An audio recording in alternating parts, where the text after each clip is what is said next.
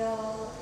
안녕하세요. 네, 저희 오늘 10시부터 1시까지 진행되는 파스칼 델렌 선생님의 창조적 도시와 예술 두 번째 시간 시작하도록 하겠습니다. Okay. Good morning again. I would like to start with a kind of very brief rehearsal of what I said yesterday because it's related. And because we finished also yesterday with the scheme, I had to hurry a little bit yesterday, and I want to add some things to this what I called the biotope. First of all, so what I tried to do yesterday is trying to make reasonable this metaphor of a flat, wet world, and that we come from a kind of horizontal, vertical position, and we're going now more and more, also in my story, to a kind of horizontal world in which we live.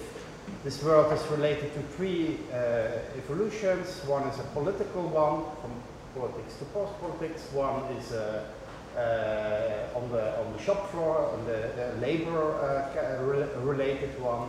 That's from Fordism to post-Fordism, and one is related to the art world. It's from what I call art to post-art, or from modern art to contemporary art. So that are the main, again, micro-sociological shifts in which I frame everything. 네, 어제 내용들을 잠시 복습을 하고 오늘 진행을 하려고 하는데요. 이 어저께 보셨던 마지막 슬라이드, 지금 보고 계시는 이 도시, 이거를 어제 좀 서둘러서 설명을 드린 것 같아서 여기서부터 다시 시작을 하려고 합니다. 이 보고 계시는 표는 그 예술가들의 바이오토프, 생활권에 대한 그 생활권의 4가지 영역을 보여주는 것인데요. 이에 앞서서 일어났던 사회적인, 거시적인 사회적 변화에 대해서 어제 얘기를 나눴습니다. 그래서 이 변화로 인해서 다시 이 세계는 납작하고 물과 같은 그런 세계가 되었고, 또 기존의 근대의 어떤 수직적인 기관과 제도의 조직에서 수평적인 조직으로 이행이 되었고, 여기에는 다시 3가지의 변화들이 일어났습니다. 정치의 단계, 정치의 수준에서는 억압적 자유주의로, 그리고 경제, 노동에 있어서는 포스트 모드주의로, 그리고 예술에 있어서는 포스트 예술로 변화가 일어났습니다. And then I related those micro-sociological shifts, those three, to how art is presented in the museum by the chronotops I used of Bakhtin, and I related to this, how art is made and how art will be affected by those three evolutions.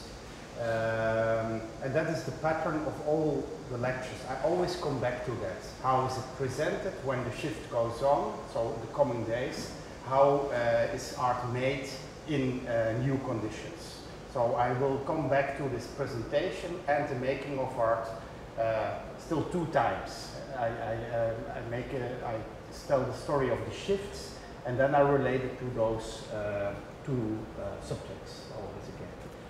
네, 그래서 그 미하일 바크틴의 크로노토프라는 개념을 이용해서 예술, 역사가 미술관, 박물관에서 표현되고 재현되는 것에 대해서 이야기를 나눴습니다. 그래서 앞으로 계속 강의를 진행을 하면서 이 커다란 변화와 이 안에서 시공간성의 재현, 이런 문제를 계속해서 다시 짚어볼 것입니다.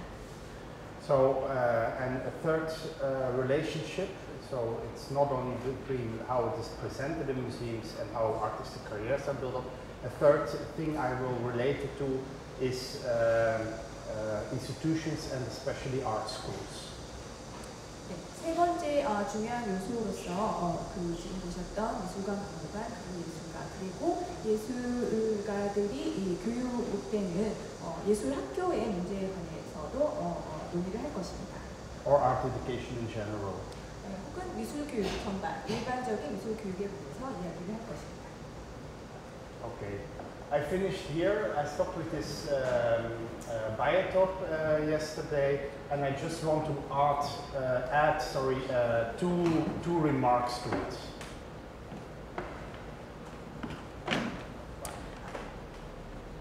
네, 어제 이 근대 미술과 제도적인 도 이 슬라이드를 이제 마치면서 두 가지의 언급을 좀 추가하려고 합니다. One is the logic of a career, of an artistic career. Of course, when you look at the biotop, you see there is a kind of chronological logic in it. Most of the artists start in the domestic field, go then to school, to the peers, then later on find an entrance to the market or the civil sphere at the same time. So there is also a kind of chronology in it that's important for me. But what is important also is artists who build up a career have to go back sometimes to the other spheres like the peers or the domestic sphere. 네, 이 지금 표에 보시는 네 가지 영역을 예술가들의 커리어의 어떤 그 논리 흐름으로 볼 수도 있겠는데요. 하나는 연대기적인 진행이라고 할 수 있겠습니다. 예술가들이 가정의 영역에서 동료의 영역, 그리고 시장, 그리고 시민의 영역으로 순차적으로 진행되는 그런 그 커리어의 로직이 있겠고, 또 하나는 이 커리어가 진행되는 과정에서 끊임없이 순환을 하면서 다시 가정의 영역으로 혹은 동료의 영역으로 돌아가는 일들이 반복되는 그런 순환 구조 또한 중요하다고 할 수가 있겠습니다. And we see also, or we detect in our research also kind of patterns in it, that for example, it's different for the kinds of art you make. For example, there's a huge difference between dancers and visual artists.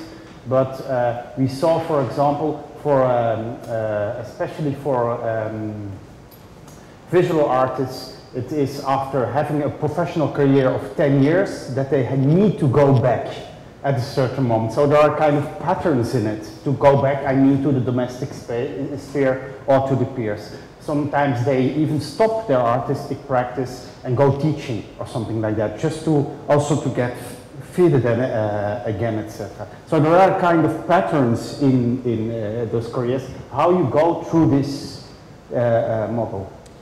네, 이 연구 과정에서 인터뷰했던 예술가들의 그 커리어를 살펴보면 어떤 패턴이 나타나는 것을 볼 수가 있었습니다. 특히 그 시각미술에 종사하는 예술가들 같은 경우에는 한 10년 정도의 예술가로서의 활동을 한 후에는 가정이나 동료의 영역으로 다시 돌아가고자 하는 그런 패턴이 나타났다고 합니다.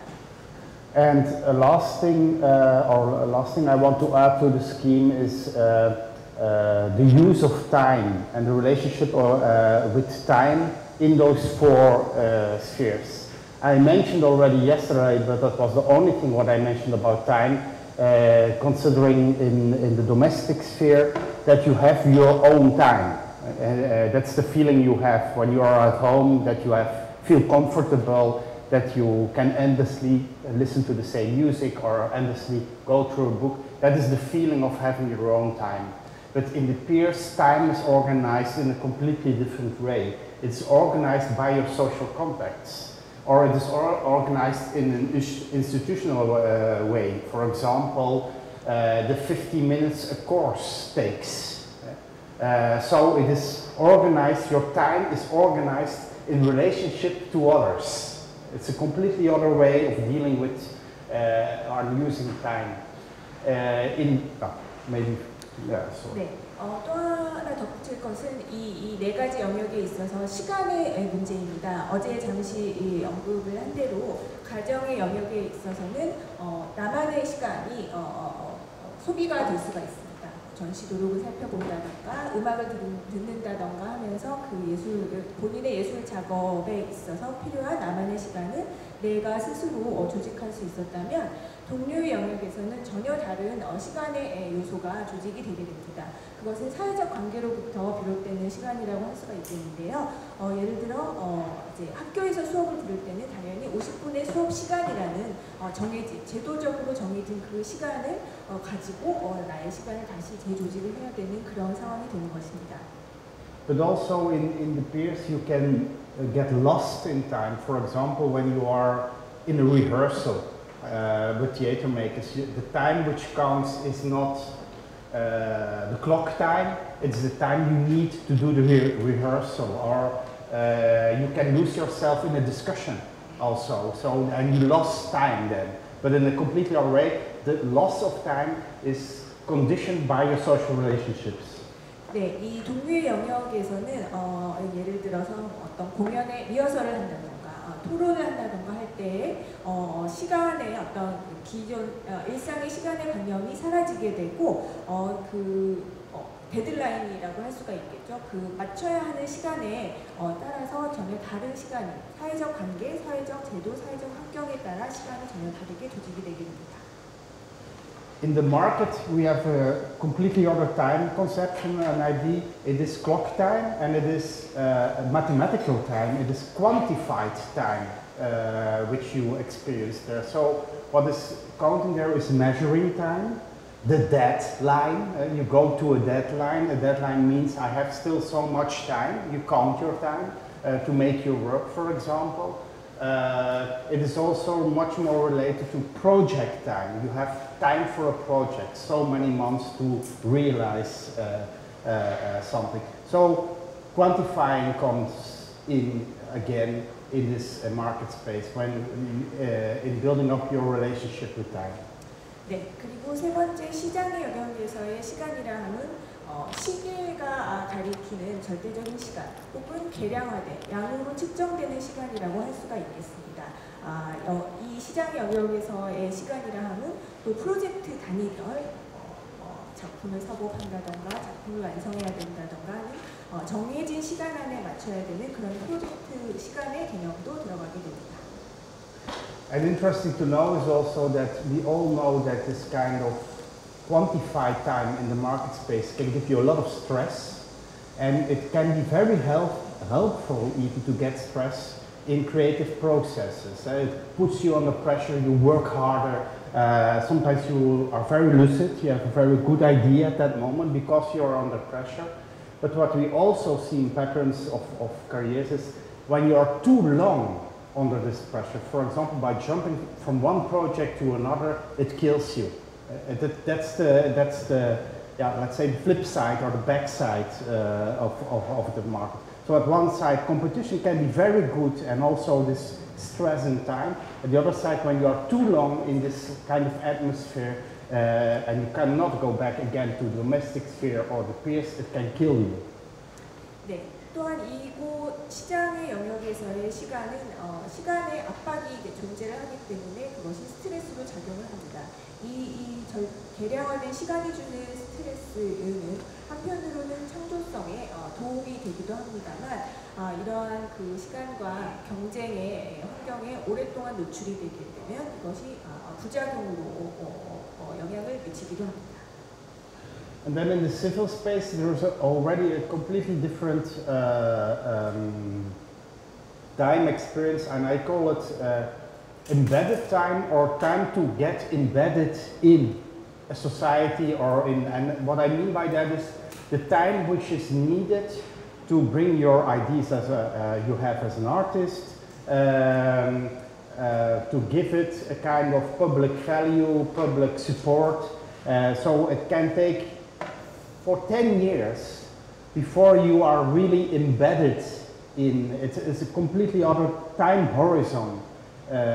For you completely embedded or recognized in a way as an artist by a small public or general public, etc. So this is again a completely other time. So for example, a deadline for an exhibition in the market space can be half a year.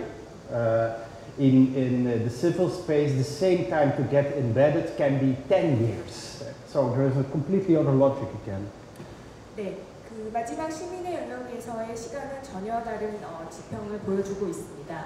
인베디드라고 표현을 하셨는데요. 내포된 시간, 삽입된 시간이라고 표현을 할 수가 있겠습니다. 이것은 이 사회에서 예술가로서의 어떤 공공적인 가치를 인정받고 또 공공적인 지지를 받게 되는데 걸리는 시간이라고 표현을 할 수가 있겠습니다. 그래서 사회에 인베디드 되기 위해 걸리는 시간이라고 표현을 할 수가 있고요. 그래서 예를 들면 시장 영역에서 무언가를 작품을 완성해서 전시를 보여주는데 걸리는 시간이 6개월이 걸렸다면 이 공공 시민의 영역에서 그와 같은 어떤 인식과 지원을 받게 되기까지는 10년이 걸린다고도 말할 수가 있겠습니다. Okay, that were the last final remarks related to this scheme, and I jump now to another chapter. I want to explain today, or I have to say this morning, in this session, what this first macro-sociological shift is about, this post-political, or shift from politics to post-politics. 네, 그래서 이제 오늘 강의 주제로 넘어가도록 하겠습니다. 어제 말씀드렸던 그 세 가지 이 거대한 변화 중에 첫 번째인 정치적인 환경의 변화, 폴리틱스에서 정치에서 포스트 정치.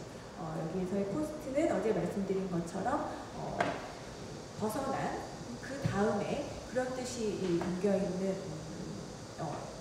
단어이지요. 그래서 포스트 정치로부터 오늘 강의를 시작하도록 하겠습니다. And probably in the afternoon I will relate the shift again to how it affects, again, how exhibitions are made, how it affects artistic careers, and how it affects institutions like art education. 그래서 이제 오늘 오후 시간에는 이러한 변화의 환경에서 예술가들 그리고 미술관 박물관의 전시 그리고 이 기관이나 제도들은 다시 어떻게 변하는지를 설명을 드릴 것입니다. So the story I will tell this morning is rather general or abstract, and I become more specific related to the artwork in the afternoon. 네, 그래서 이제 오전에 말씀드릴 내용은 다소 이론적이고 좀 추상적인 내용일 것입니다. Maybe first a remark about the concept of post-politics. It's very much related to one political philosopher which is called Chantal Mouffe. On the political, she describes what post-politics, for example, is about.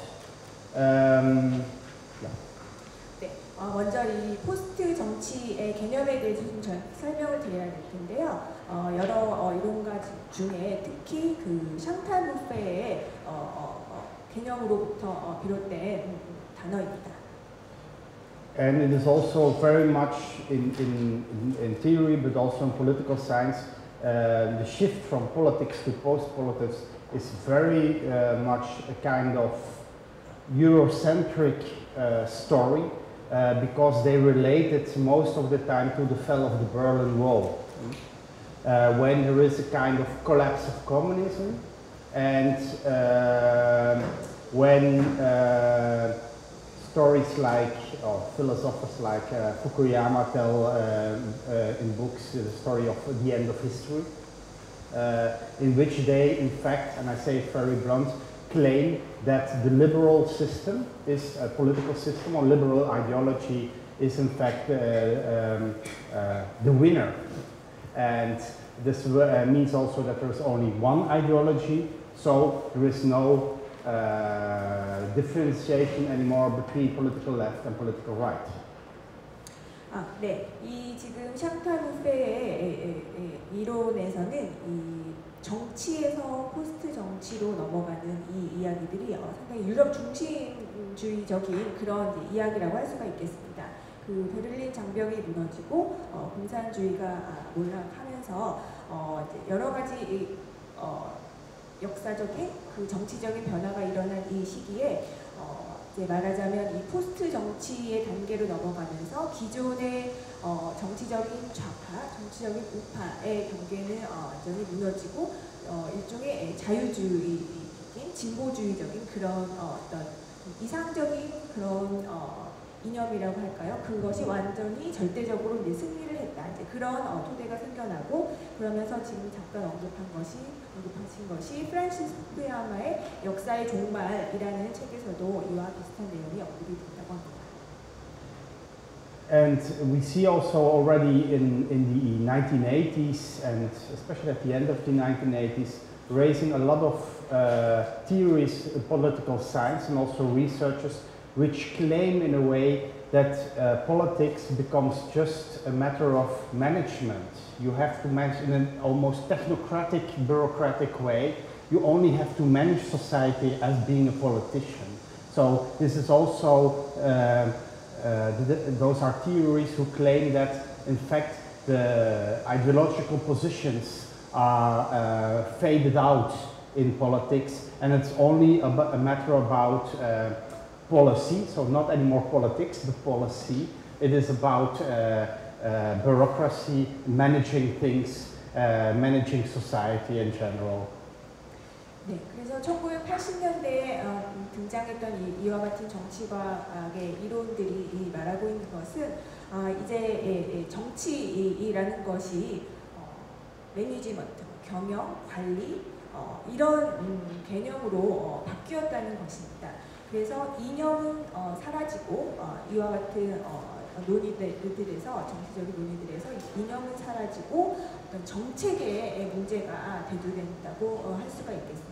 그래서 폴리틱스에서 폴리시의 문제로 이행을 했습니다.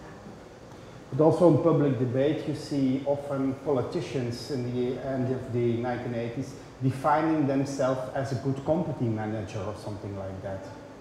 네, 또한 정치가들도 어떤 경영자로서의 특성들로 정의되는 그러한 경향들이 나타났습니다.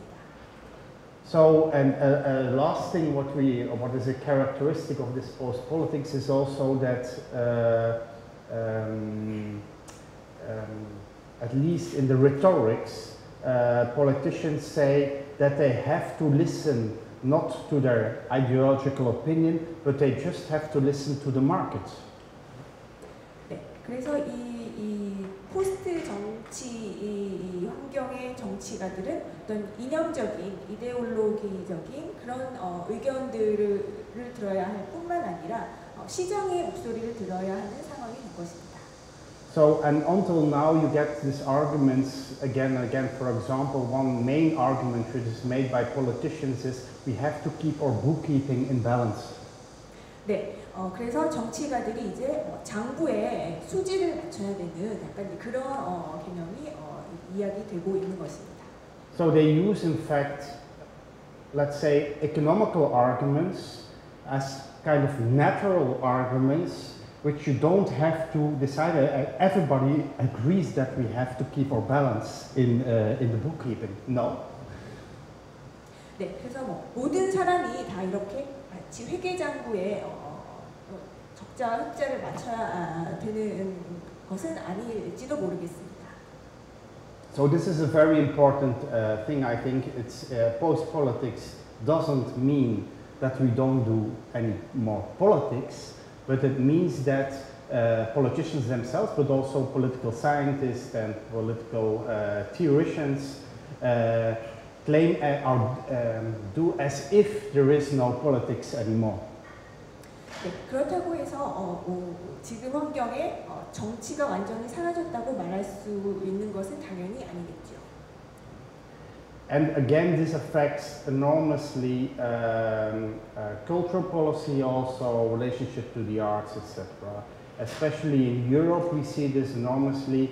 This until now, the financial crisis, etc., is, for example, used as a kind of natural state to argue for budget cuts in the cultural field, for budget cuts for public museums, etc. 네, 이러한 변화는 또한 문화 정책에도 영향을 미치게 되는데요. 전 세계적으로 맞닥뜨리고 있는 경제 위기의 상황에서 공공미술관의 예산이 삭감된다던가 하는 그런 정책들이 전체적인 경제 환경에 비춰서 자연스러운 것으로 이렇게 받아들여지고 있습니다. So budget cuts are, for example, explained as a kind of necessary evil we have to do. So it's a kind of, it sounds like a natural law we have to follow.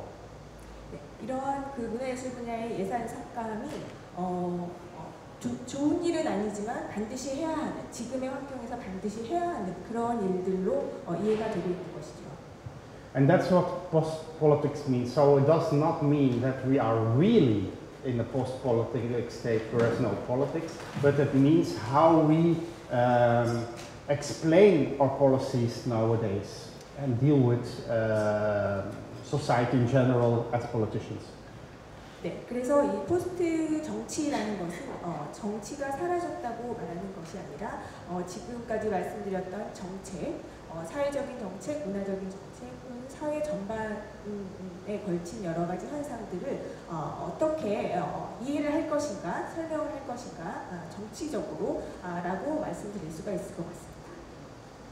So, and the very important thing, which is again related also what I said yesterday, is of course that post-politics has to deal with, or is related to this horizontalization of the world, but also especially about the hybridization of those pillars. You see definitely a hybridization between the pillar of economics and the pillar of, at least between those two, of power and politics. There's a kind of very strange mixture between those two. 네, 그래서 이 포스트 정치 상황이라는 것은 어제 계속 말씀드렸던 것처럼 기관과 제도들의 어떤 수평화되는 현상, 그와 함께 어제 보셨던 그 제도 기관의 기둥들, 경제적인 기둥, 문화적인 기둥, 지식의 기둥, 이러한 기둥들이 혼성화되는 현상에서 비롯된 것입니다. So, and that's why I will tell also the coming half hour, I think, a classical story, and that's the story of capitalism, because it has all to do with relationship between politics at one side and economies on the other side. 네, 그래서 이제 좀 고전적인 자본주의에 대해서 좀 얘기를 드려볼까 합니다. And I will especially use the theory of Luc Boltanski. Luc Boltanski is a French sociologist who has written several books, one with Thévenot, I lost his first name, but anyway, which is called On Justification. And a very famous book he has written it was in French, published first in 1999, I think, is called The New Spirit of Capitalism, together with Yves Schiapello. And Luc Boltanski is the man in the back, and he's the brother of, maybe you know him, Christian Boltanski, the famous French artist. 네, 그래서 지금 한 명의 이론가에 대해서 좀 얘기를 드려보려고 하는데요. 프랑스의 사회학자 릭 볼탕스키라는 사람입니다. 1990년대 후반에 자본주의의 새로운 정신이라는 책 등을 집필을 하였고요. 뒤쪽에, 사진에 보시면 뒤쪽에 있는 사람이 사회학자 볼탕스키이고 앞쪽은 여러분들 잘 아시는 예술가 크리스티안 볼탕스키입니다. Okay, so I go now very much in a kind of classical story about what is capitalism about, the big word which is I think, was not ever, it was not done anymore in the 1980s when I grew up, and the 1990s when I started to talk about capitalism. And nowadays you see it more and more regular, certainly also in the art field, in discussions, that it is, how do you say, it is done again to talk about capitalism and use the word also. 네, 이제 다소 이제 고전적인 자본주의에 대한 얘기를 좀 들려드리려고 하는데요. 사실 1990년대에 학교에서 이제 공부를 할 때만 해도 이제 더 이상 이런 자본주의 자체에 대한 논의가 많이 일어나지는 않았습니다만, 현재 다시 이 자본주의에 대해 다시 보는 그러한 좀 움직임들이 있다고 볼 수가 있겠습니다. And I know it is a very heavy word or something like that, but that's why I want to tackle it also and try to describe what it is really about, this huge word capitalism when we use it. And I will try to do this in two ways. There are two ways to look, I think, to capitalism.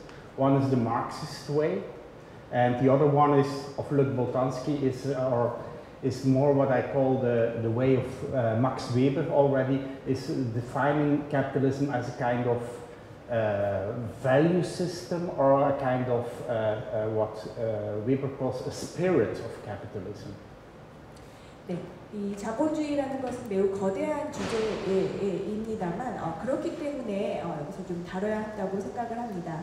그래서 이 자본주의에 대해서 크게 이제 두 가지 관점에서 얘기를 드릴 건데요. 하나는 그 막시스트의 관점, 그리고 두 번째는 좀 전에 말씀드린 볼탄스키와 막스 베버의 이론의 관점이라고 할 수가 있겠습니다. 이 두 번째는 자본주의를 일종의 가치 시스템으로 보는 입장이고요. 아까 말씀드린 것처럼 자본주의의 스피릿, 정신에 대해서 좀 파고드는 그런 관점입니다. First, then, the Marxist way of vision on capitalism. You could say it's very simple. Capitalism is a formula. It is a way of dealing with each other. And you can express it very easy in a formula. You could explain it as when in let's say pre-capitalist times. There was always a kind of exchange, of course, of what was not called yet commodities, but what I call values or something like that. For example, when you went fishing, you had a fish, and another one works maybe at home and does something else, and you could exchange. That's a very basic. Even a basic market system, but it's a pre-capitalist market system. 네, 자본주의라는 것은 이 첫 번째 아까 말씀드렸던 막시스트의 관점에서 먼저 말씀을 드리자면 자본주의라는 것은 간단히 말해서 공식입니다. 그래서 그 자본주의 이전의 사회에서는 교환으로 거래가 일어났었는데요. 그 자본주의 이전 사회에서는 비록 상품은 아니었지만 어떤 가치를 가진 것들이 교환이 되었습니다. 그래서 내가 물고기를 잡아서 필요한 물품과 교환하는 그런 활동들이었습니다. So in the system, a value is exchanged for a value. 네, 그래서 어떤 가치가 또 다른 가치와 교환이 되는 것이죠. And the only thing what counts in this system is the work value, the time you need to make something is counted. And the use value. Can I use the fish for something or not? And this is makes the whole decision process in this, let's say, pre-capitalist market system. 네, 그래서 이 자본주의 이전의 사회 시장이라는 곳에서의 가치는 내가 이 물고기를 잡는 데 걸렸던 시간, 이 시간이라는 요소와 이 물고기가 나에게 필요한가, 이 용도가 있는가, 이러한 두 가지 요소가 고려가 되었습니다.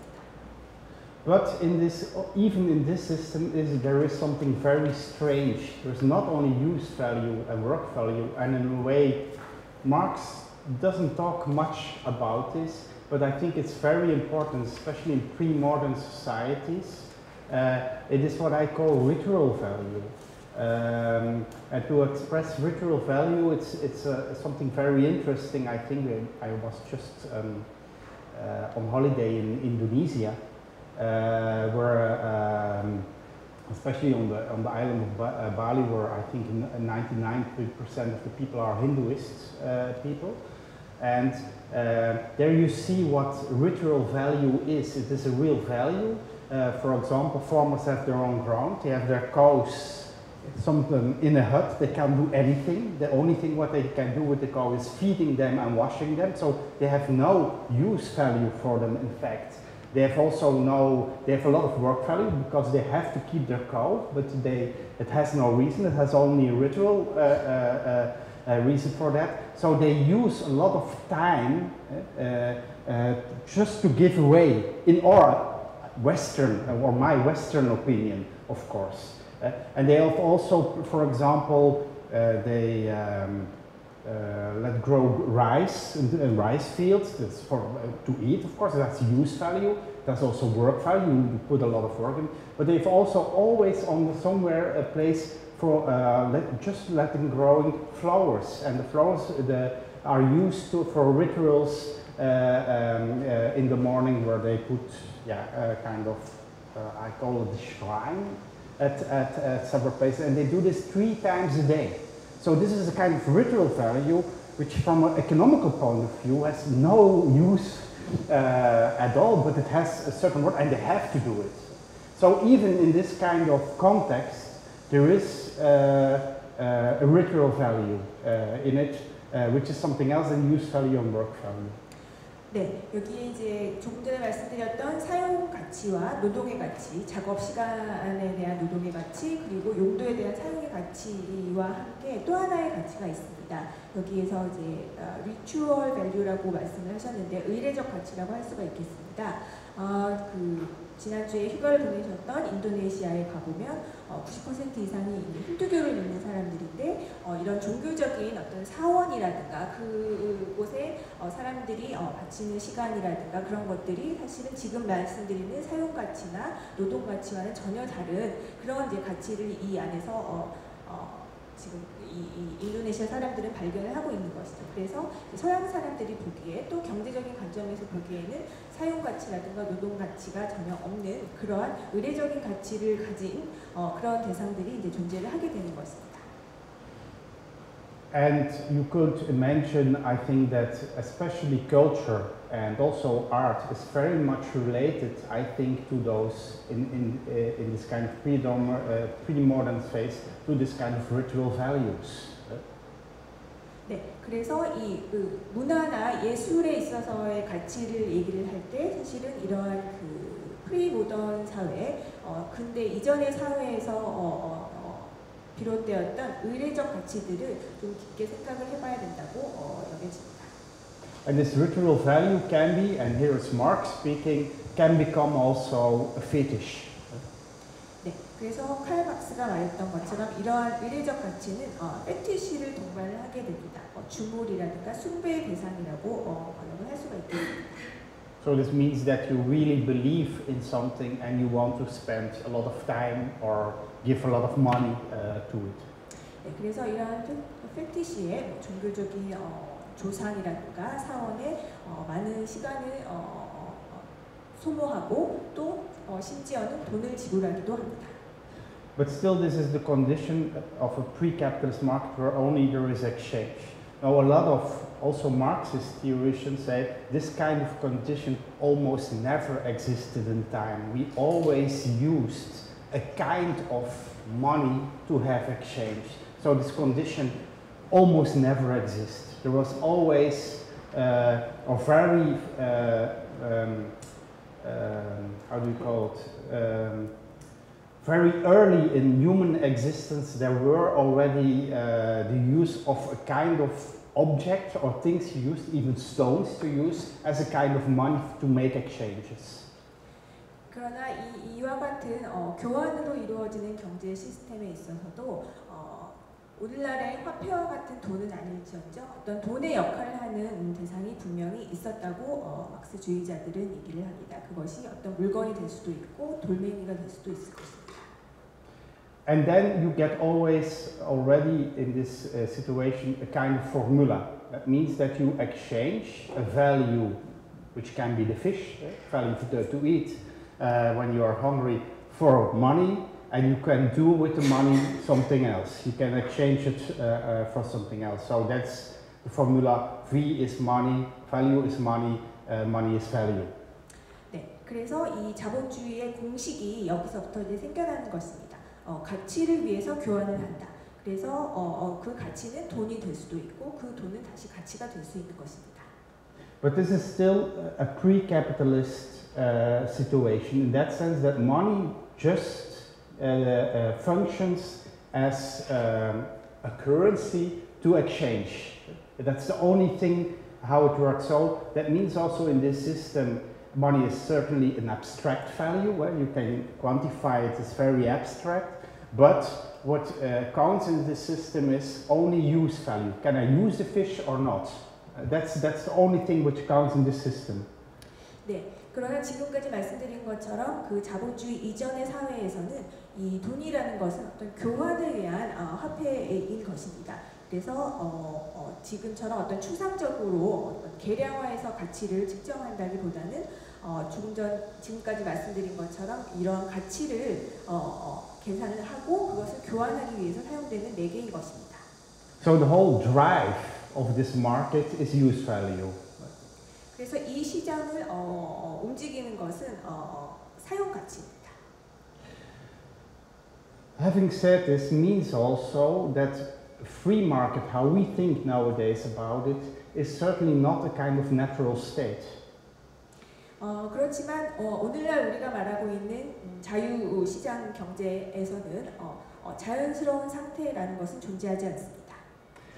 And a lot of markets, and especially I think the art market, is still not a free market as we think about it. There are influences of the free market on the art market, but in fact it is still what we call, or what also economists call, an embedded market. 네, 특히 이 오늘날 우리가 보는 미술 시장을 절대적으로 자유시장이라고만 말할 수가 없을 것입니다. 그래서 여기에서 내포된 시장, embedded market이라고 표현을 할 수가 있겠는데요. And I try now to explain what an embedded market is by an anecdote.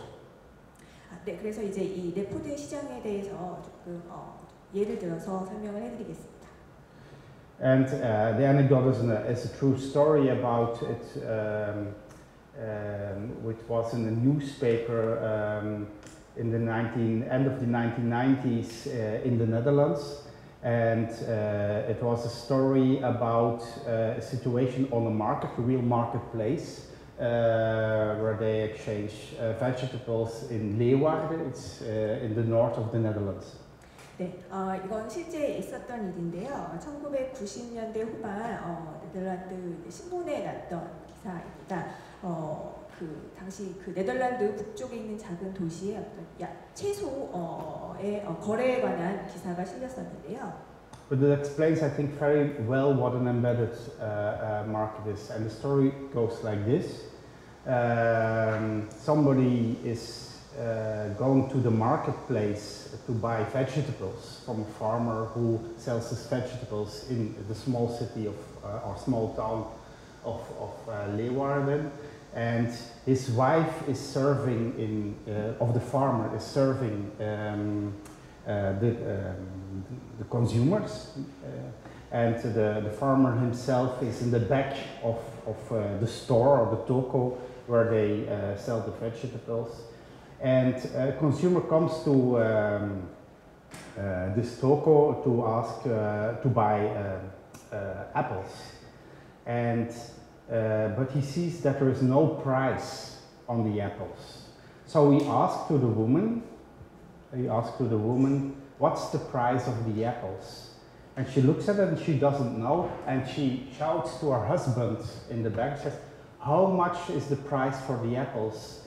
And then the farmer, who's the owner of the apples still at that moment, answers the question with a question back. And the question back is, who is selling them? Who's willing to sell them? So the price depends on who is willing to sell them. 네, 그래서 이 기사의 내용이 무엇이었냐면 그 시장에 가서 이제 채소를 사려고 그 소비자가 갔었는데 이제 농부가 직접 길렀던 채소들을 팔고 있었고 농부의 아내가 이제 손님들을 맞이하고 있었다고 합니다. 그래서 이 시장에서 이제 사과를 사려고 소비자가 사과를 사려고 봤더니 가격이 붙어 있지 않아서 그 농부의 아내에게 이게 얼마냐고 물어봤더니 이 농부의 아내가 가격을 알지 못해서 농부에게 다시 물어봤다고 합니다. 그러자 이 농부가 다시 질문을 던졌다고 합니다. 누가 이 사과를 팔려고 하는가라는 질문을 다시 던진 것이죠. So what I wanted to say is that in an embedded market, the price is determined in a completely different way than in a free market. It is for example, determined by your social status. Are you rich or are you poor? Are you from aristocracy or are you from the labor class? And the price is defined related to that. Or are you a friend of the farmer or family member of the farmer, etc. All those things. And so the social relationships play a role in defining the price. 네, 그래서 이런 인베디드 마켓에서는 자유시장과는 전혀 다르게 가격이 책정이 된다고 할 수 있겠습니다. 그래서 이 판매자의 어떤 사회적인 지위 혹은 소비자와의 사회적인 관계에 따라서 가격이 책정되는 것이라고 할 수 있습니다. So this is a completely other way of defining the price in a free market, where you, let's say in abstract terms, there's only the play between the question and the offer between products and goods. 그래서 이 판매하는 그 대상과 이것을 사는 사람 그리고 파는 사람 간의 질문과 제한 이것을 통해서 가격이 형성이 된다고 할 수 있습니다. And now I go to the art market. I said already before, the art market in several places, and especially contemporary art market, is still very much an embedded market.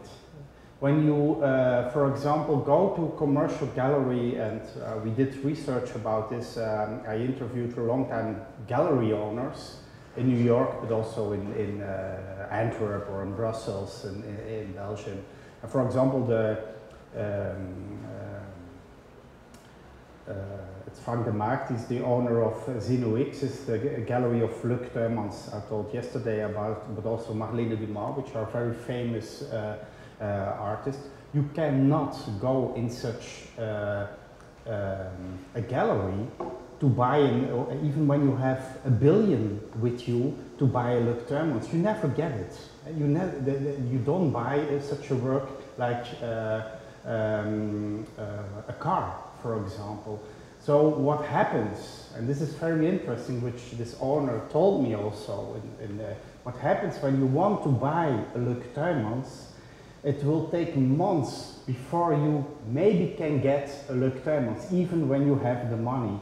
Because the first thing what they do is check you. Who are you? Who is the buyer? Does he has or she has a collection which is important, for example? Can you trust him? For example, doesn't he sell it back and put it on an auction that there becomes a price bubble of a Luc Tuymans, etc.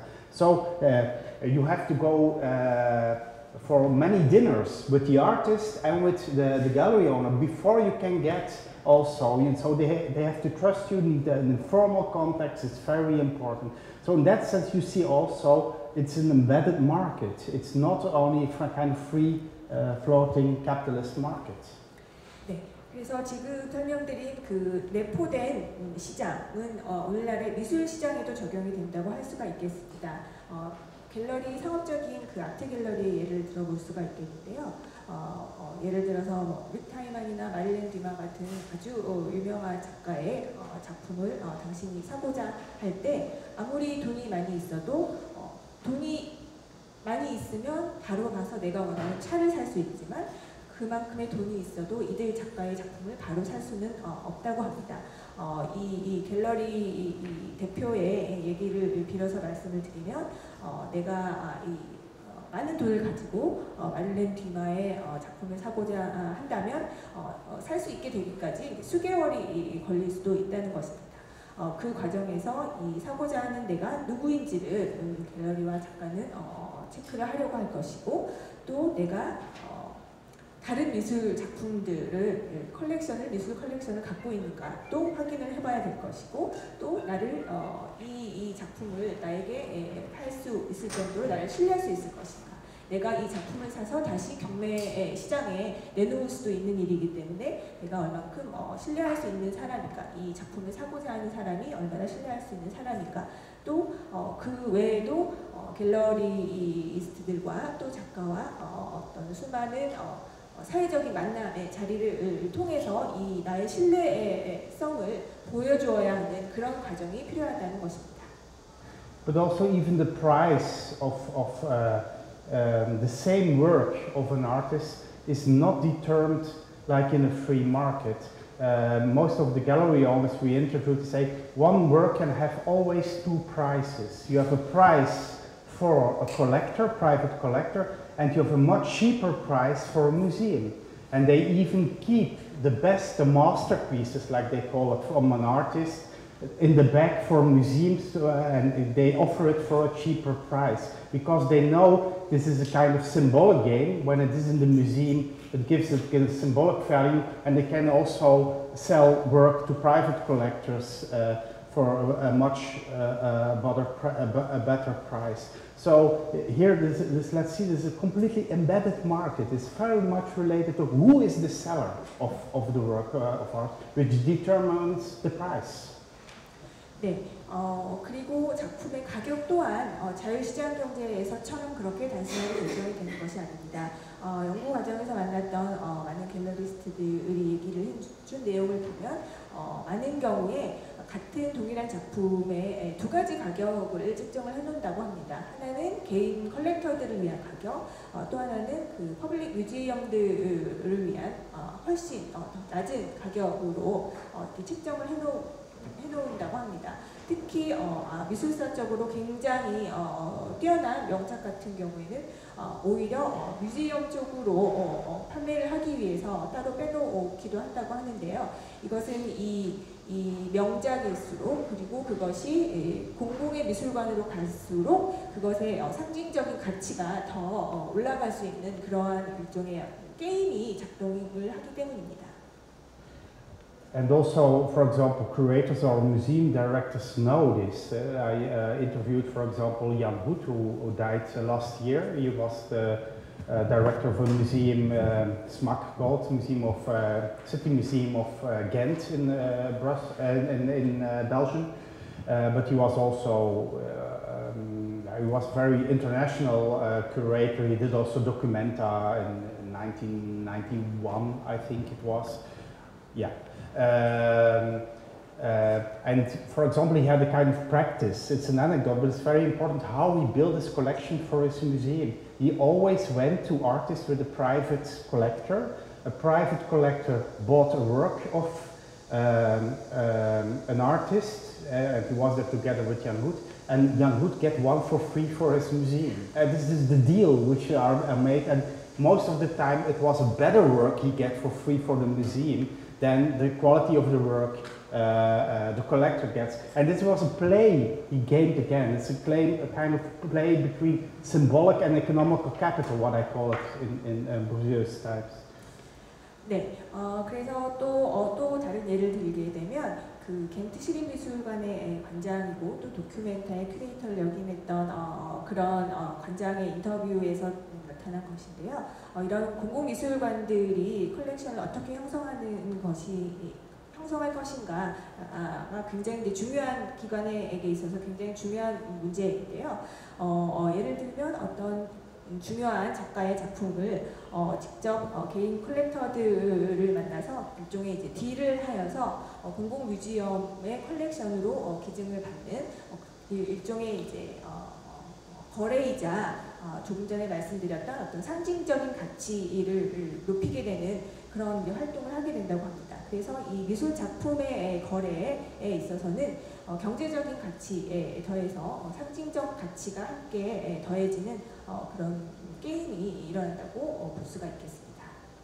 This is just to stress that an art market, when we talk about the art market, is not really a market in a market as a free market we think about. Maybe only, I think, the auction works like a kind of free market, where you only have an offer and you can buy or not. Right? So and there also is the price determined by how many people wanted the work and what they can offer, of course, in money terms. But I think that's the only place where an art market really works as a pure free market, like you buy cars or something like something else. 그래서 이 미술계에서 우리가 통상적으로 자유시장이라고 생각할 수 있는 곳은 옥션, 경매의 분야만 있는 것 같습니다. 물건이 나오고 그 물건을 사게 되는 그런 아주 단순한 거래가 일어나는 것이고, 얼마나 많은 사람이 이 작품을 원하느냐에 따라서 가격이 책정되는 그런 경매 시장 정도만 순수한 자유시장이라고 볼 수가 있을 것 같습니다. But again, also a free market doesn't mean that it is a capitalist market. 네, 그러나 이 자유시장이라고 말할 때 이것이 반드시 이 자본주의 시장이라고 말할 수는 없을 것입니다. So in the situation of the formula value is money is value is not it can be a free market, but it's not a capitalist market. 네, 그래서 이 조금 전에 말씀드렸던 공식, 가치가 돈이고 돈이 가치다. 이 공식은 자유시장의 공식이라고 할 수 있을지 모르겠지만 자본주의의 공식이라고 반드시 말할 수는 없을 것입니다. A typical characteristic of a capitalist market or capitalist free market is in fact the shift of the formula. It means that it shifted from value makes, you can exchange value for money and money for value, to you exchange money for value for more money.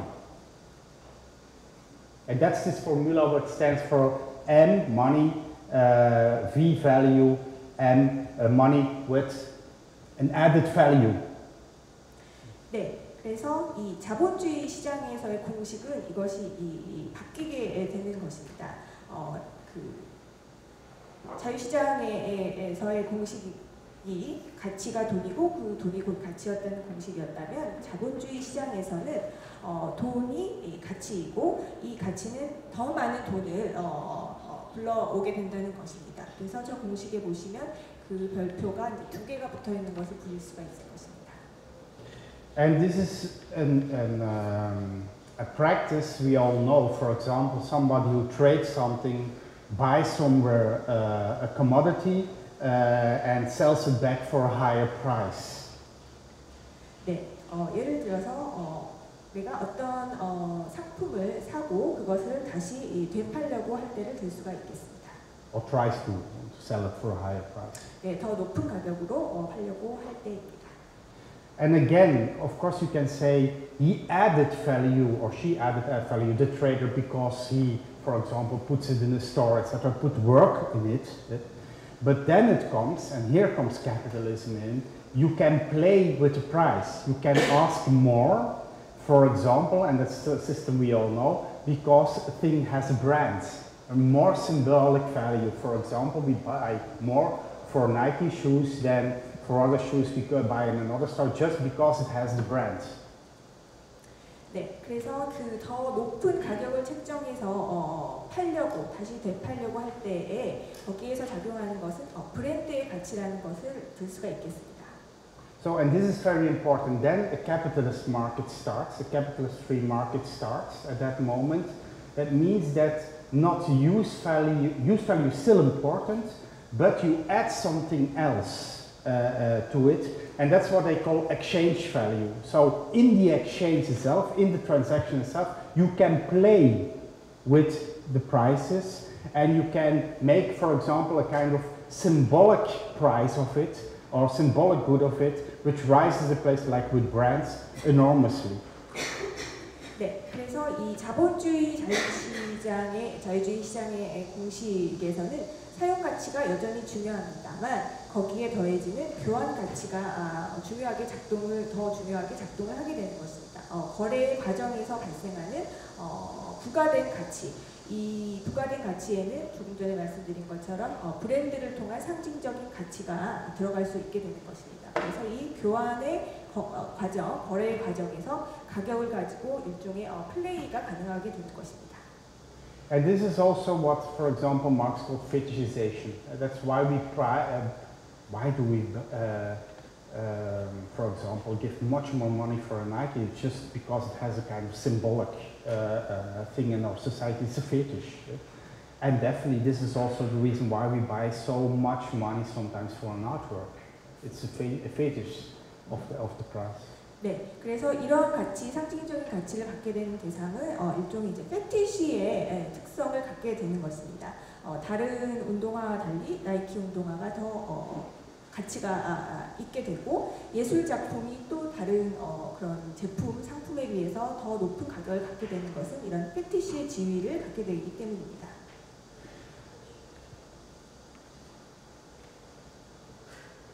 Yeah, I was thinking, so this is very much related. I think this is the process, then it starts the process of accumulation. You want to make more money.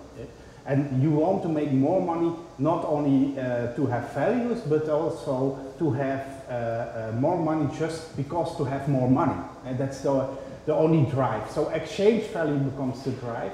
And it becomes, in a way, independent of use value, but also the time put in it to work on it. So it's not only you say, I've done so much work, for example, to make a painting, so I can ask you this price and I use those materials.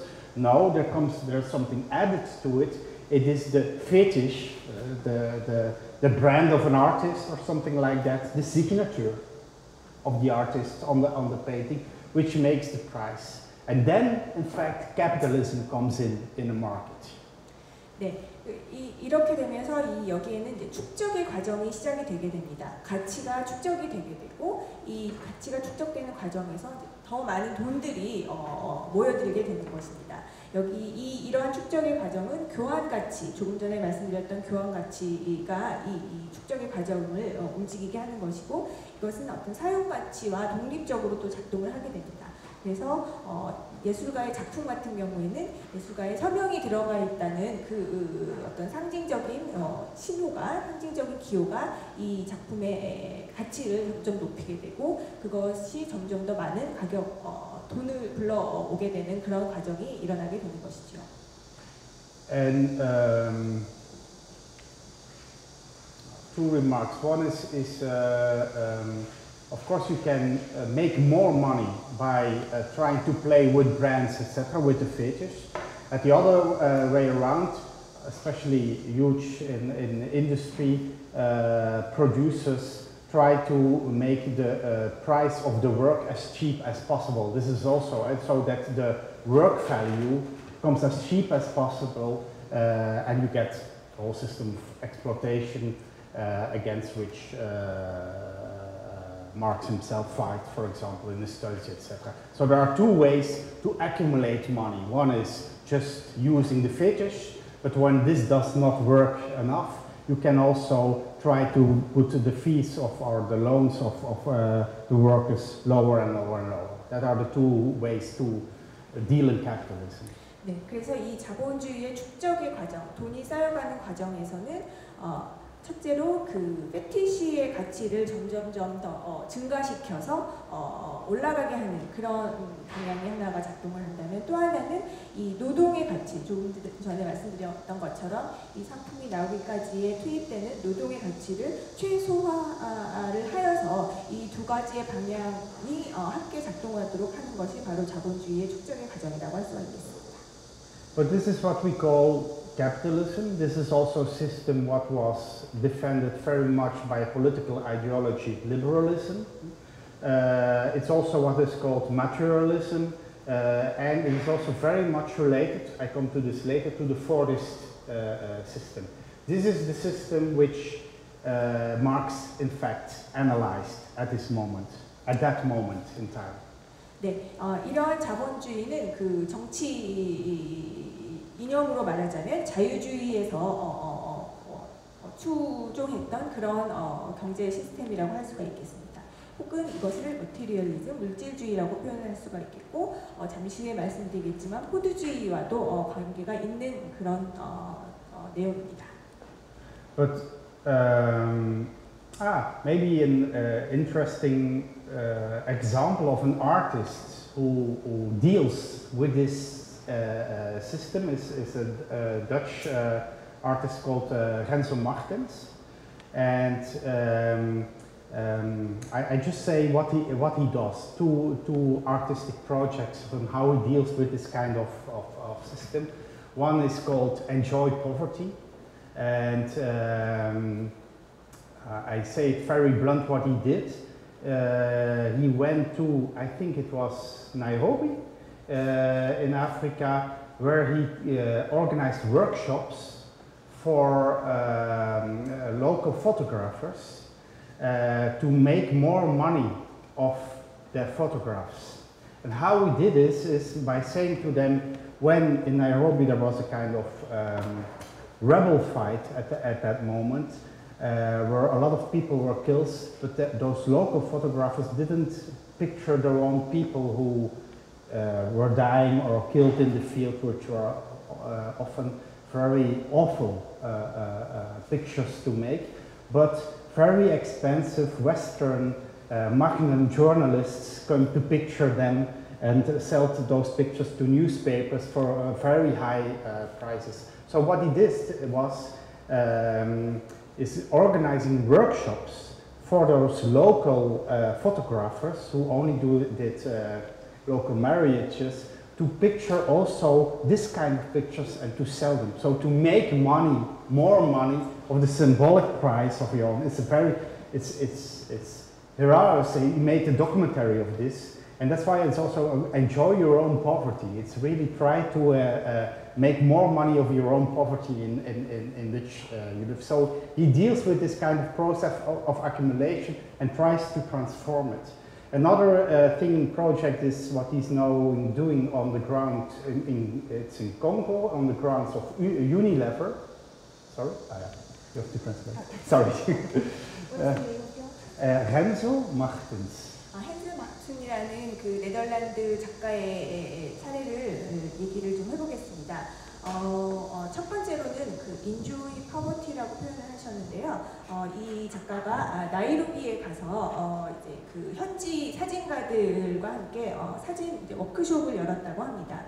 당시 이제 나이로비는 내란이 일어나고 있어서 사람들이 많이 죽고 하는 좀 이런 참상들이 일어나고 있었는데 서구에서 온 뭐 언론사에서 온 사진가들이라든가 이런 사람들이 이 지금 내란의 모습을 그런 좀 참혹한 모습들을 찍어서 아주 비싼 돈을 받고 언론사에 이제 보내고 하는 이제 그런 상황이었는데 이 현지의 사진가들은 이 너무 잔인한 모습이고 사진에 담기에 예쁘지 않은 모습이기 때문에 이런 사진들을 찍지 않았었다고 합니다. 그래서 이 작가가 이 워크숍을 통해서 나이로비 현지 사진가들로 하여금 그 자신들의 사회에서 일어나고 있는 가난이라든가 참상이라든가 그런 모습들을 사진으로 찍어서 그 사진을 통해 돈을 벌 수 있는 그런 축적의 과정이 좀 일어날 수 있도록 하는, 그래서 이것을 인조이 파버티라고 표현을 하셨는데요. 그런 워크숍을 열었었다고 합니다. And another example of the same artist, Renzo Martens, is in Congo, where he developed on the grounds of Unilever now a chocolate plantage. And as you know, the whole traffic of chocolate is that it was made in Congo and other African countries very cheap, then transported to Western countries, and they make something nice of it, pralines, but also this kind of chocolate puppets for Easter, for example, etc. And they sell it for much more price because they added a kind of brand, for example, the brand of Leonidas pralines, like in Belgium or something like that. So the brand again makes the money in this whole process. What he is doing now on this plantage is giving this whole creative process back to the people who are on the plantage and also cultivate the chocolate at home and let them make their own sculptures with the chocolate and sells this. So they have to make their own brand. That's very important.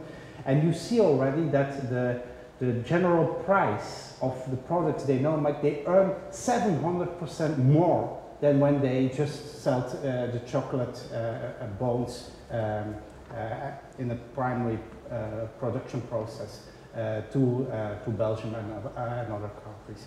So this is an example of how you can, as an artist, how you can make a kind of inversion of this kind of capitalist formula. 네, 두 번째 예로는 이 같은 작가가 콩고의 그 초콜릿 농장의 그런 사람들과 함께 수행을 했던 프로젝트인데요. 이 이제 콩고에서 그 초콜릿 그 원료를 그냥 유럽 국가들에 이제 판매를 해서 유럽 국가들의 그 유명한 이제 초콜릿 제품들이 나오게 하는 이제 그런 과정으로 초콜릿들이 만들어지게 되는데요. 이 작가는 이 콩고의 초콜릿 농장 사람들에게 초콜릿으로 조각품을 만들게 하여서 그것을 판매하도록 하는 그런 일련의 이제 프로젝트를 했다고 합니다. 그래서 이 초콜릿으로 만든 조각품을 이 콩고 사람들 자신들만의 브랜드로 다시 판매하게 하여서 초콜릿 원료만을 그 유럽의 유명 회사들이 판매했던 때보다 700%가 넘는 훨씬 많은 돈을 벌게 해준 그런 프로젝트였습니다. But in fact, what he is doing is not criticizing capitalism. It's just what he is doing is confirming capitalism by using the formula, but the same formula against kinds of principles. But by doing this, he's confirming still this formula. 네, 그래서 이 작가가 한 것은 이 자본주의를 비판한 것이 아니라 자본주의의 원리, 자본주의의 공식을 그대로 따라서 프로젝트에 이용을 했던 것입니다. So it's not only enjoy poverty, it's also enjoy capitalism. 네, 그래서 enjoy poverty, 가난을 즐기는 것이었으면서 동시에 enjoy capitalism, 자본주의를 즐기는 그런 프로젝트였습니다. And I think many artists are dealing with this in this way. 많은 현대 미술가들이 이러한 방식으로 ja본주의를 다루고 있습니다. Okay, now this is still the analysis of Marx, but he couldn't imagine, I think, the next stage, and that means that there is no value at all anymore involved in this system. That's a system of the stock market we all know nowadays, and definitely know after 2000, the end of 2007 and 2008, that you can make from money. 네, more money. 네, 여기 지금까지 말씀드렸던 것은 이제 막스의 분석인데요. 막스가 내다보지 못했던 이제 또 하나의 시장이 이제 주식 시장이라고 할 수 있겠습니다. 돈이 돈을 불러오는 그런 시장이죠. So you need any commodities at all anymore to make of money more money. 네, 이곳에서는 상품이란 것은 없습니다. And that's what we call late capitalism. 네. And it's also very much related to neoliberalism, and it's also very much related to what we call immaterial labor, because immaterial things, which you can't touch anymore, are involved in this process.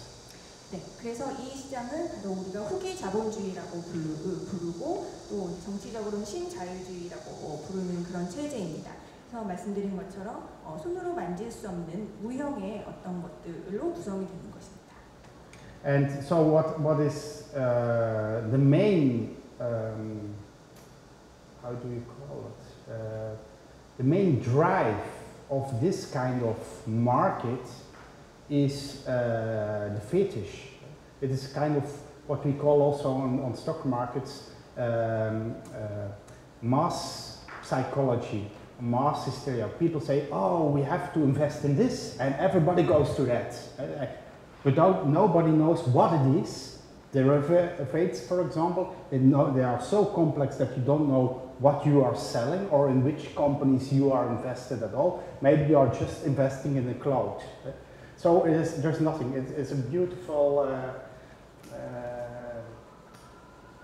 The Wolf of Wall Street expresses this very well. The film, I mean, expresses this very well. That you are just.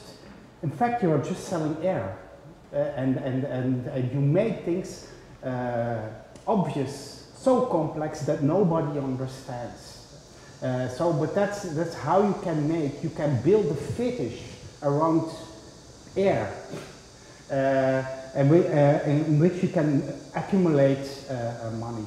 And I think this is a story of the stock market, but this is also more and more the story of the art market. Where are making kind of bubbles at a certain moment with almost nothing.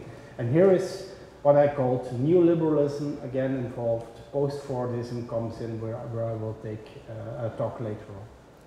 네, 그래서 이곳 주식시장과 같은 곳에서는 곳을 추동하는 것은 역시 또 패티시라고 말을 할 수가 있겠는데요. 여기에서의 패티시는 조금 전에 말씀드렸던 어떤 형태가 있는 어떤 대상이 아니라 마치 공기와 같은 것입니다. 그래서 이 패티시라는 것은 주식시장에서 이 회사에 투자하면 돈을 벌 수 있다라는 어떤 대중적인 심리학 매스 사이콜로지가 이제 작동을 하는 것인데요.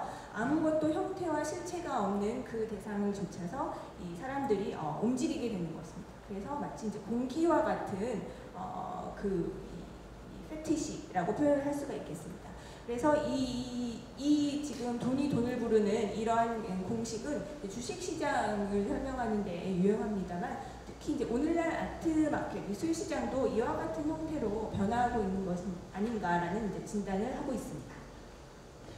And I even, in a speculative way, dare to claim that this system was invented in the 19th century art system. 네, 그리고 이거를 조금 더 약간의 이제 상상력을 더해서 조금 전개를 해보자면 19세기의 예술계의 시스템으로부터 이러한 지금 주식시장과 같은 형태가 탄생했다라고 주장할 수도 있을 것 같습니다. And as a symbolic figure, I use Marcel Duchamp. What was important when Marcel Duchamp bring in his urinoir in the museum, it was not the value of this object, this material object. What was important were the words, the immaterial value he added to it, and he tried to make an artwork of it. So at that moment, the fetish and also the words, the immaterial talks, the discourse around the work becomes much more important than the work itself, the material object. At that moment, you have a system where you can make from money more money, or from something which has no value in artwork, value. 네. 잘 아시다시피 뒤샹을 좀 이 내용을 설명하는데 상징적인 인물로 좀 얘기를 할 수가 있을 것 같은데요.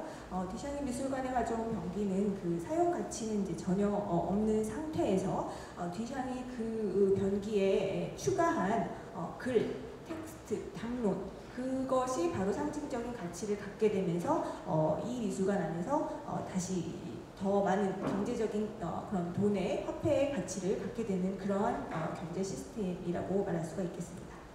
So, and the start of the modern art or modernity in art has very much to do with this process. That in fact, the artwork itself is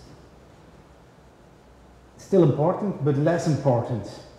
But everything around the artwork becomes more and more important. I know I say it a little bit blunt, but that you see a kind of, at least a kind of very weird relationship between discourse, theory also, at one side, and at the other side, the object itself. 네, 이로부터 이제 근대 미술이 시작이 되었고 근대성, 모더니티가 이제 시작이 되었다고 할 수 있겠는데요. 이제 근대 미술에 들어서면서 예술 작품, 어떤 대상, 물건으로서의 예술 작품도 중요하지만 그에 더해서 그 작품을 둘러싸고 있는 공기와 같은 존재들, 담론이라든가 이론이라든가 하는 것들이 이제 중요한 요소로 등장을 하게 된 것입니다. And interesting, I think, and that's a claim, and I know it's speculative, but I think this Duchamp system, how it developed, was copied very much by, for example, commercial makers, brand developers, like Nike, for example, but also by bankers and stock market guys who understood this principle very well. But I think it is really invented in the art system itself in the 19th century.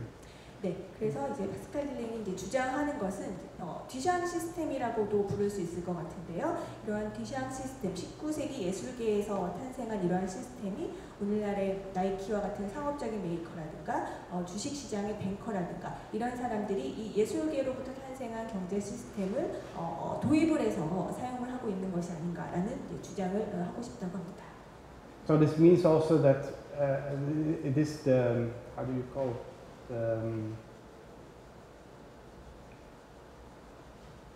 The recognition that the belief in something can makes enormous added value to something or added money to something. So this, and it is the recognition of only this belief can make more money. When bankers or other company owners recognize this mechanism, it opens the way for this kind of new formula. Money just makes more money. 네, 그래서 이 과정에서 가장 중요하게 가치를 올리는 것은 어떤 대상, 가치에 대한 믿음이라고 볼 수가 있겠습니다. 그래서 그 믿음을 통해서 예를 들어서 예술작품의 훌륭함에 대한 믿음, 예술작품의 어떤 이론과 담론에 대한 믿음, 그 믿음을 통해서 가치가 점점점 부과되는 그 믿음의 가치를 알아내는, 파악하는 것이 오늘날의 주식시장의 뱅커라든가 이런 사람들이 하는 일이라고 생각합니다. But anyway, I think this is the situation in which we live now when we talk about capitalism. And of course, when there is no value anymore involved, doesn't mean that it influences enormously what we call the real economy, where real products are made. Investors play an enormous role in this, but I come to this later when I talk about post-Fordism, how financial world is related to the art market also, but also to the production of goods in general in the economical system. But there is a huge difference between what we call the real economy and the financial economy. And this financial economy is this M is M. The real economy is M, is value is M still. But it can influence enormous the real economy. 네, 그래서 지금 저 공식 아래쪽에 두 개 있는 공식은 위쪽 그 공식은 여전히 우리가 현실 속에서 마주하고 있는 경제 환경입니다. 아래쪽은 파이낸셜 에코노미라고 표현을 하셨는데요. 주식시장과 같은 그런 형태의 환경의 경제 시스템이고, 우리는 여전히 실제 우리가 처하고 있는 경제의 환경은 위쪽 공식이 적용되고 있다고 볼 수가 있겠습니다. 그래서 이제 나중에 말씀드리겠지만 이 포스트 포드주의를 설명드릴 때 함께 말씀드리도록 하겠습니다만, 이 두 가지의 영향 관계가 우리나라의 예술계를 이해하는 데도 매우 중요하다고 생각합니다. So this is the Marxist analysis of capitalism, which is also called political economy, and that's why I also talk about this under the chapter post-politics. It's really about politics in economy and how it is related to each other. But I want to shift now or jump to another, and I will stop here also, but I would just want to say what I want to do after the break. I shift now to another interpretation of capitalism, and that's much more related to capitalism as a value system, a human value system. 네, 그래서 이제 지금까지 말씀드렸던 것은 막스의 어떤 정치 경제적인 분석, 경제의 구조 안에 어떤 정치적인 측면에 대한 분석에 대해서 얘기를 드렸다면요. 잠시 이제 쉬는 시간 후에는 인간의 가치 체계로서의 자본주의에 대해서 조금 더 설명을 드리려고 합니다.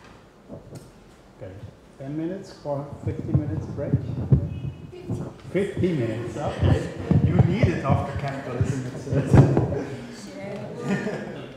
15분 정도 쉬고 다시 또 이어서 하겠습니다.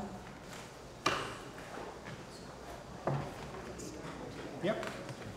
네, 수업 이어서 진행하겠습니다. Okay, sorry for this heavy subject, capitalism, in the morning, but I think for me it's very much related to what is happening in artwork and art system nowadays. That's why I try to explain. And also, I think the last 5 or even 10 years, when you go to biennials and you enter somewhere in a debate, the word capitalism fails. And a lot of people talk about it without sometimes knowing what it is really about. That's why I want to tackle the subject. But again, it is very much related to this whole shift from politics to post-politics. 네, 아침부터 무거운 주제인 캐피탈리즘, 자본주의에 대해서 이제 얘기를 좀 했는데요. 사실 이 주제가 오늘날 예술계와 아주 밀접한 관련이 있기 때문에 이렇게 얘기를 할 수밖에 없는 측면이 있습니다. 지난 5년에서 10년간 예술계 비엔날레 같은 데를 가보면 이러한 주제들이 많이 제기가 되는 것을 볼 수가 있습니다만 실제로 그 자본주의 자체에 대한 논의 그런 부분들이 좀 많이 빠져 있었다고 느꼈습니다. 그래서 오늘날의 예술계를 논의하기 위해서는 반드시 짚고 넘어가야 되는 주제라고 생각을 했고 또 그 정치에서 포스트 정치로의 변화에 있어서 꼭 반드시 알고 넘어가야 되는 주제라고 생각을 합니다. So when as I mentioned before, there are two ways to look at capitalism. One is the Marxist way. I did this in the former hour. And now I will look at another way, how you can look at also tradition to capitalism. It's much more value orientated. What is the value of capitalism? And it was, let's say, invented by, not by Marx, but by a liberal sociologist who's called Max Weber. 네, 말씀드린 것처럼 이제 두 가지의 시점에서 자본주의를 보고 있는데요. 하나는 그 정치경제적인 분석, 칼 막스의 정치경제적인 분석으로 자본주의를 살펴보았고, 지금부터는 그 사회학자인 진보적인 사회학자라고 할 수 있는 막스 베버의 관점에서 자본주의를 인간의 어떤 정신적인 가치의 체계로서 한번 바라보는 그런 시간을 가지려고 합니다. And Max Weber has written a very famous book about the spirit of capitalism, in which he claims that, in fact, the spirit of capitalism comes from Protestantism. 네, 막스 베버의 잘 알려져 있는 책 자본주의의 정신 보면 막스 베버는 이 자본주의라는 것이 이 프로테스탄티즘, 청교도적인 그 이념에서 나온 것이라고 보고 있습니다. And first thing, our remark is important about what is the meaning of spirit, the word spirit, what does he mean by this? 네, 앞서 좀 짚어봐야 할 것이 여기서 말하는 스피릿, 정신이라는 것은 과연 무엇인가입니다. You can translate this as a kind of ideology, but also really as a drive, an engine which makes you, or the fuel which makes you act in a certain kind of way. 네, 여기에서의 정신이라는 것은 이데올로기, 이념이라고도 볼 수가 있겠지만 지금 드라이브라고 표현을 하셨는데요. 어떤 행동이 일어나게 만드는 추동력이라고 표현을 할 수 있겠습니다.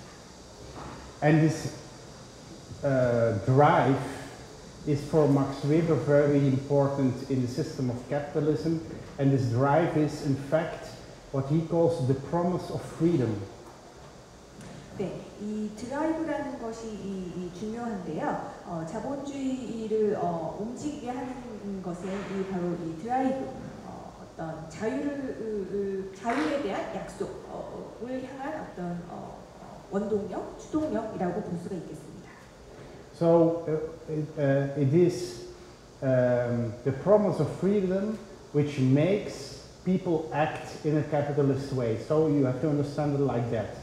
There is kind of a willing to be free, and this willing to be free is very much related, of course, to political ideology. Liberalism, to be liberal, to be free, is the main engine or the main, let's call it also, target for the drive in the system. 네, 그래서 이 자유롭고자 하는 욕망, 또 자유롭게 될 것이라는 기대, 그것이 바로 우리가 자본주의적으로 움직이게 하는 힘이 되는 것입니다. But when you know also when everybody wants to be free, you get a kind of enemy or anarchy even at the moment. So this whole system goes from, in a historical way, from the willing to be free, trying to break free at one side, but at the other side also of willing to fight against security in life, safety. 네, 이 역사적으로 봤을 때 이 자유롭고자 하는 욕망은 또한 이 안정적인 그런 것들을 보장받고자 하는 욕구와 함께 움직이게 됩니다. And I know that this sounds abstract, but it's a movement in history which becomes very specific. And this is what Weber explains, but also later on, he works further on this, Luc Boltanski explains. It's always the movement of willing to break free, making a movement to get free, and then finding, oh, we are in an unsafe place, we need security again. And then we invent things to make us secure again. 네, 그래서 지금 막스 베버 그리고 후에 아까 말씀드렸던 사회학자 볼탄스키가 전개한 이론에서도 말하고 있습니다만 인류는 이렇게 자유롭고자 하는 욕망을 따라서 움직이고 변화하고자 하면서 동시에 어떤 시점에서는 이 안정적인 안정을 찾고자 하는 그런 단계가 도래하게 되는 것입니다. And again, it's this movement from freedom, the promise of freedom at one side, at the other side, searching for safety, which makes the movement alive and keeps also capitalism alive. 네, 이렇게 한편에서는 자유를 향한 그리고 또 한편에서는 안정을 추구하는 이런 것들이 이 자본주의를 작동하게 하는 두 개의 축이 된다고 볼 수가 있겠습니다. And now I go to in how this analysis work also during history, this constant movement from freedom to safety, freedom to or security. And the first one, the promise which was made, is Max Weber's claim, is by Protestantism. And what is typical for Protestantism, people who believe in a Protestant way in God, is that you get free or insurrection in heaven. So afterlife, you will be free. That's the promise. The promise of freedom is in heaven. When you are in heaven, you are free. 네, 그래서 이 막스 베버의 시절에 생각했던 자유라는 개념은 이제 종교적인 그런 개신교, 청교도의 시각에서 죽어서 천당에 가서야 비로소 얻을 수 있는 그런 자유였습니다. But what is very important and characteristic for Protestantism, and what is completely different than from Catholic religion, is the belief in what they call predestination. 네, 이 개신교가 그 카톨릭과 달랐던 점은 어떤 숙명, 운명이 정해져 있다고 보는 것이었습니다. What does predestination mean? It means that in fact you are already predestinated to come in heaven or not. You don't know, and you can do anything in your whole life. You cannot earn a place in heaven, like in Catholic religion. No, you are already determined by God to become there or not. And you can do anything what you want. It doesn't matter in your life. You are determined. That's predestination belief. 네, 이 개신교의 어떤 그 숙명에 대한 믿음이라는 것은 가톨릭에서 말하는 것과는 달리 이 승에서 당신이 어떤 일을 하던 간에 상관없이 천국에 갈 것인가 못 갈 것인가는 신에 의해서 이미 결정이 되어 있다라고 보는 것입니다. So when you believe in this, it means also you have huge questions in life. Am I predestinated or not? And what is the result? What the result of that is that you try to find signs in your real life that you are predestinated or not. You try to find out, you are looking for signs or signs which give you the intention that you, or give you the idea that you can come into heaven or not. 그래서 지금 이 생에서 살면서 당신이 이제 해야 할 것은 이 천국에 가기 위해서 노력을 하는 것이 아니라 나의 운명은 어떻게 정해져 있는가에 대한 어떤 신호를 찾아내기 위한 삶이라고도 볼 수가 있겠습니다. 그 신호를 찾아내는 것은 종교뿐만 아니라 과학 등 여러 분야에서 이 커다란 질문, 나의 운명은 어떻게 정해져 있는가에 대한 그 실마리를 찾기 위한 그런 삶이라고 볼 수 있습니다. And here's the point of Weber. He says, how can you find out? To have, or people thought at least, that when they have success in ordinary life, that they were predestinated for heaven, that it was a sign. So when you have success in your career, in building up a company, in making money, etc., it is a sign of that you will come, could be a sign that you come in heaven. 그래서 이 인생에서 나의 직업에서 성공을 하거나 사업에서 성공을 하거나 사업이 번창했거나 하는 것들을 내가 천국에 가기로 되어 있는 운명이라는 것을 보여주는 신호로 해석을 했습니다. And now it comes, but it's also related to Protestant religion. Of course, you can have success in your life, it can be a sign, but you cannot live, that's Calvinism, definitely, you cannot use the money to have a luxury life, which is also a huge difference with Catholics. So this is very important. You cannot use the money to expend to buy expensive cars or expensive luxury things. No, you have to invest the money again in your own career and your own success. 그래서 이 개신교에서는 돈을 사용하는 것에 있어서도 돈을 자동차를 산다던가 하는 그런 사치품에 돈을 쓰는 것이 용납되지 않습니다. 오히려 조금 전에 말씀드린 것처럼 자신의 운명에 대한 신호를 더 잘 확인할 수 있는 본인의 직업이라든가 사업에 다시 재투자를 해야 한다는 것으로 얘기를 했습니다. So again, here starts also the whole idea of accumulation of capital. 네, 여기에서 다시 그 자본의 축적이라는 과정이 성립을 하게 됩니다. So because you don't spend the money, you accumulate it again and invest it again in your work. 이 돈을 모아놓은 돈을 이렇게 소비에 쓰지 않고 다시 재투자를 하기 때문에 거기에서 다시 또 돈이 축적이 되게 되는 것입니다. So and here you see already the completely different interpretation of capitalism by Weber than by Marx. It is really about values. You have a value system, you believe in something, and that makes you acting in a certain kind of way. 그래서 여기서 막스 베버가 좀 전혀 다르게 해석하는 자본주의의 정의가 생겨나게 되는 것입니다. 그 운명에 대한 믿음 그리고 부여하는 가치에 의해서 다시 그 자본주의적인 축적의 과정이 일어나게 되는 것입니다. And now I tell the story how it runs further for Max Weber. Max Weber says at a certain moment we have in time what he calls, or sociologists call in general, secularization. That means that people less and less believe in God. But the system of accumulation and having success still works and stays working, going on. 네, 그래서 살다 보면 어떤 시점에 이르러서는 사람이 이제 세속화되는 단계가 올 수도 있다고 이제 사회학자들의 표현으로 세속화가 되는 시기가 도래할 수도 있습니다. 본인의 어떤 운명이라든가 신에 대한 믿음이 희박해지는 그런 단계가 도래하기도 하지만 조금 전에 말씀드렸던 축적의 시스템은 여전히 작동을 하게 되는 것입니다.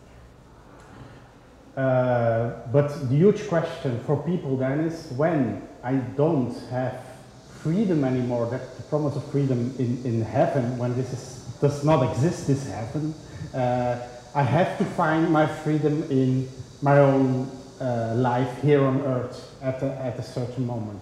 네, 그래서 이 secularizaation, 세속화의 시점에 이르게 되면 내가 천국에서의 자유가 아니라 지금 이곳에서 살고 있는 나의 인생에서 자유를 찾을 수 있는 방법은 없는가를 고민하게 됩니다.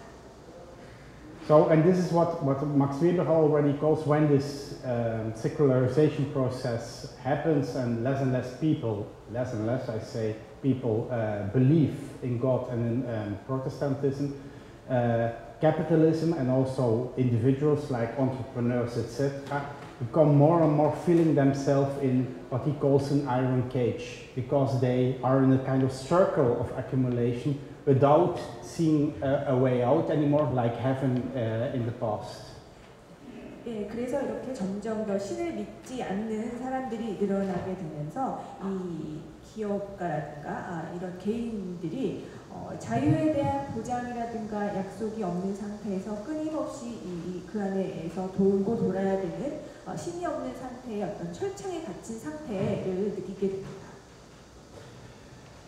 And the first commercial bourgeoisie, etc., try to build and invest this success also in classical, in pre-industrial and industrial phase, in family companies, etc. That's how they build up the capital. So invest the success not only in your own career, but also in the family, making your son at a certain moment director of the company, etc. That was a structure how it was built, is how Max Weber describes it. 네, 그래서 그 산업사회 초기에 성장했던 상업적인 부조화들은 이 본인의 직업이나 사업에서 얻은 성공을 재투자를 본인의 그 다시 직업과 사업에 재투자할 뿐만 아니라 가족이 경영하는 회사를 차리는 방식으로 나타나기도 했습니다. So family capital gave at a certain moment, and this is important, the security again that you were safe and that you can make a job and a living, etc. again in this kind of family company structures. 네, 이렇게 가족의 자본으로서 형성이 되는 것은 이러한 가족 자본의 형성을 통해서 다시 아까 말씀드렸던 어떤 안정 그리고 안전을 확보할 수 있다고 믿었기 때문입니다. But this means also that you are not free of family bonds or local bonds in this system. So the security is given by the local social bonds you have with family, with people in the local environment, etc. So here is the compensation of your freedom is given by social bonds, local social bonds, traditions you have in the community, in the system. 네, 이러한 시스템에서는 개인적인 자유가 줄어든 대신에 어떤 가족 그리고 지역 사회와의 유대를 통한 안정과 안전이 확보된다는 그런 보상을 얻게 되는 것이었습니다. And the security has also a price. It means that you are not really free in this system. It means also, for example, that you only can become a director or get a certain position in the company because you are family, because you are the son of, etc. In the system. And at a certain moment, there is a huge fight in companies, but also in general, for example, in craftsmanship. I cannot come to the name, but where also traditions are given from father to son, mostly in this line, father to son, it's a male business. That there are fights of, for example, talented craftsmanships who are better and who want to fight for their own positions, but they can't get into this position because they have not a family bond.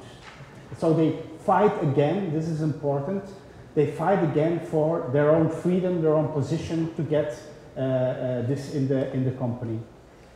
이러한 그 가족 회사라는 그런 경제 시스템 안에서는 어떤 절대적인 자유가 확보가 되지 못하는 경우가 생기는데요. 예를 들어서 그 공예를 다루는 회사, 가족 회사일 경우에는 공예의 실력하고는 무관하게 내가 이 가족의 어느 위치에 있는 일원인가에 따라서 그 회사 안에서의 위치라든가 그런 것들이 정해지게 됩니다.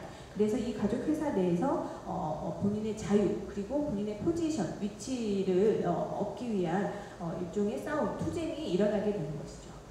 So here is again the promise of freedom that you get out of family bonds, tradition, which are sometimes even still mixed traditions of secularity and Protestantism that is mixed up in local communities, and that you try to get out. And this is again, this is also related to the second spirit of capitalism, where this promise is made that you can, when you are talented enough, and so that not family bond counts, that you can escape again from this kind of traditions and those bonds, and that you get freedom again. 네, 이 가족 혹은 지역 사회의 속박으로부터 자유롭고자 하는 것이 바로 이제 이 막스 베버의 두 번째 자본주의 정신으로 이어지게 됩니다. 그래서 이 가족의 일원인지의 여부, 지역사회의 일원인지의 여부와는 상관없이 본인의 능력과 재주에 의해서 자유를, 이 속박으로부터 벗어날 수 있는 자유를 얻게 된다는 것이죠. And an interesting thing, I think Weber says now, what does this promise in organizations, etc., is in fact in 19th century, 18th, 19th century developed bureaucracy. The bureaucracy was a good system. Bureaucracy means that you get a position because you are talented or you have the diploma, you have the papers in your hand. So when you follow the rules, you get a position. So it makes you free of family bonds also. In fact, in early 19th century industrial companies, the bureaucracy was a good thing. It realized the promise for you that you get the right position related to your talents. 네, 그래서 이로부터 탄생한 시스템이 바로 19세기에 생겨난 관료주의 시스템인 것입니다. 이 관료주의 시스템에서는 가족이라든가 그런 본래에서 벗어나서 정해진 일정한 규칙에 따라서 나의 능력과 재주가 입증이 된다면 자유롭게 어떤 포지션으로 위치할 수 있게 되는 어떤 자유에 대한 약속을 보장하는 그런 체제였던 것입니다. So this means also that you don't have to be anymore the son of the company owner to get a position in a situation, but you have to be talented, you have to need the right skills, the right diploma, etc. It's a kind of objectification of your skills. 네, 이 체제 안에서는 가족의 일원일 필요는 없고 대신에 능력, 기술, 학위 등이 중요한 요소가 되는 것입니다. And this system is incorporated very well in what we call Fordism, etc. It's a kind of strict hierarchy where you can get a position when you have the right skills or the right papers, the right schooling to this. And it's something what Henry Ford very much stressed also for his factories. He said it's very important that the right person is on the right place. And it's not related that he is my son or daughter in it, but he has to have the right skills. The whole system of Fordism and also what we call Taylorism is built on this idea. 네, 그래서 이 19세기에 생겨난 관료 체제가 20세기 들어서의 어떤 대기업의 문화로 이제 흡수가 되었다고 할 수가 있겠습니다. 포드주의라든가 테일러주의라고 표현이 되기도 하는데요. 이러한 대기업의 조직에 있어서는 하이어라키, 위계가 철저하게 정해져 있고 적절한 사람이 적절한 위치에 배치가 되는 것이 매우 중요합니다.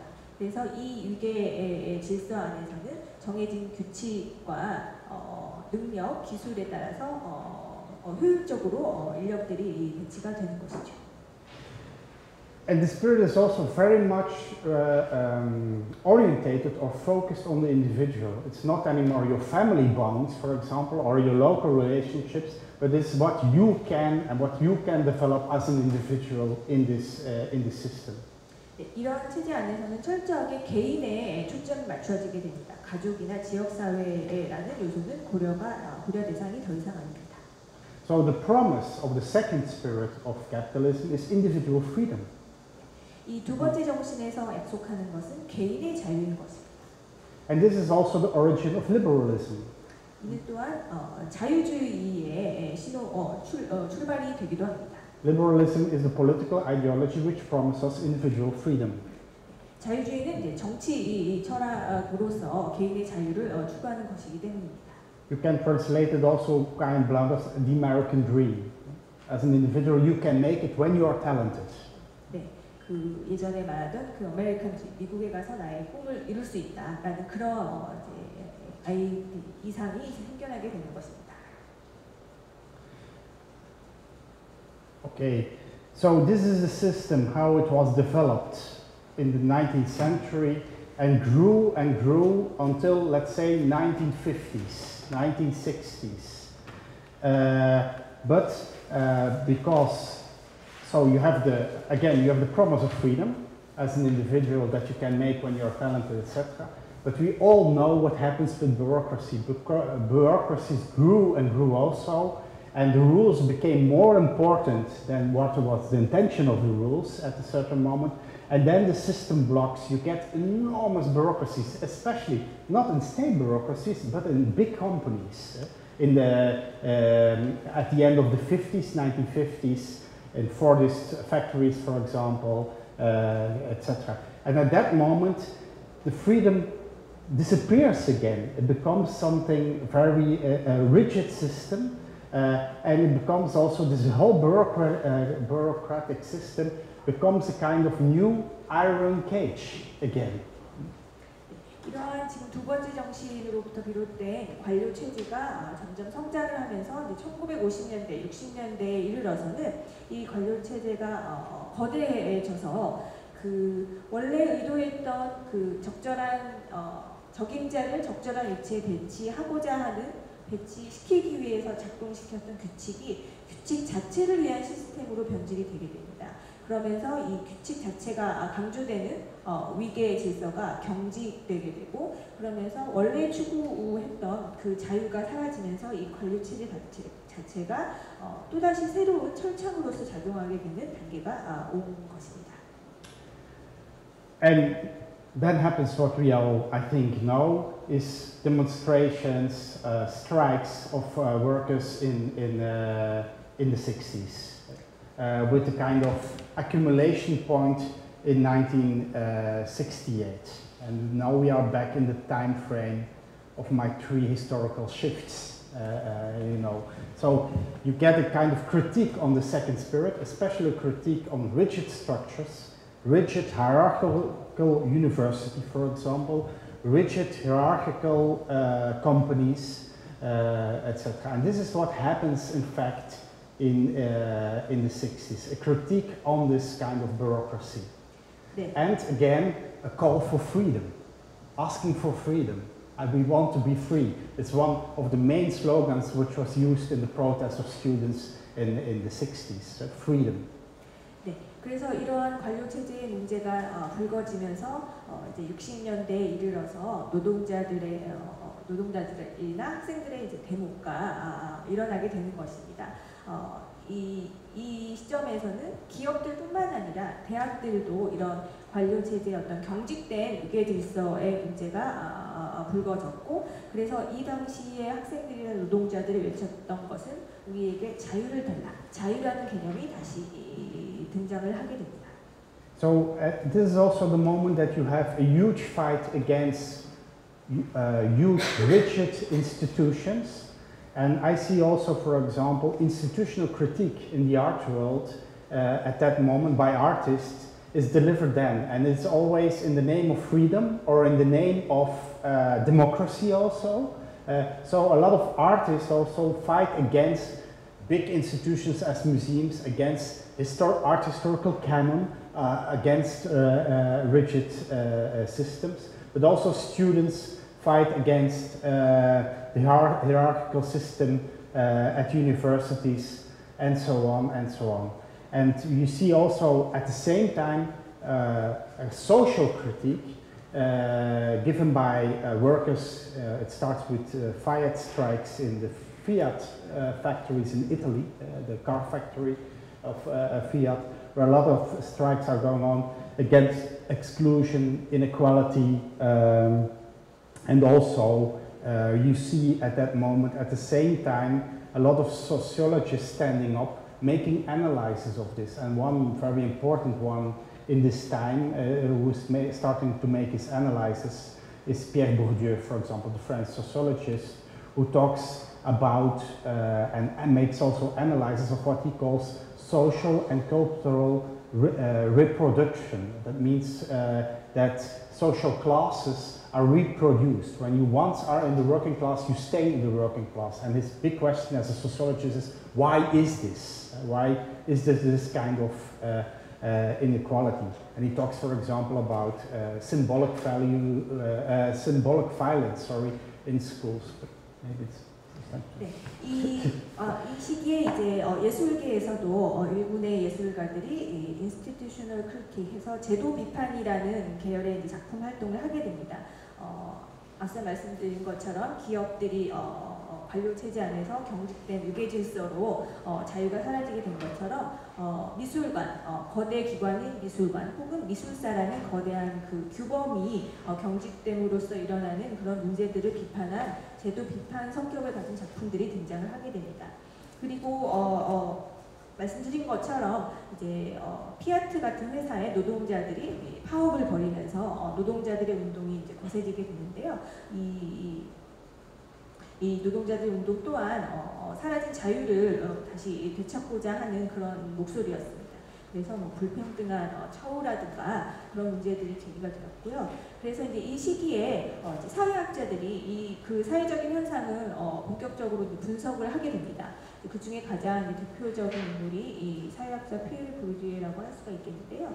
이 시기에 이제 어떤 사회적 계층이라는 노동자 계층 혹은 부르주아 계층 이러한 사회적 계층이 사회적 문화적으로 끊임없이 재생산되도록 만드는 한 번 노동자 계층이면 영원히 노동자 계층일 수밖에 없는 이러한 그런 재생산을 만들어내는 상징적인 폭력이라는 것은 어디에서 발생을 하고 있는가를 사회학자들이 깊이 고민을 하게 됩니다.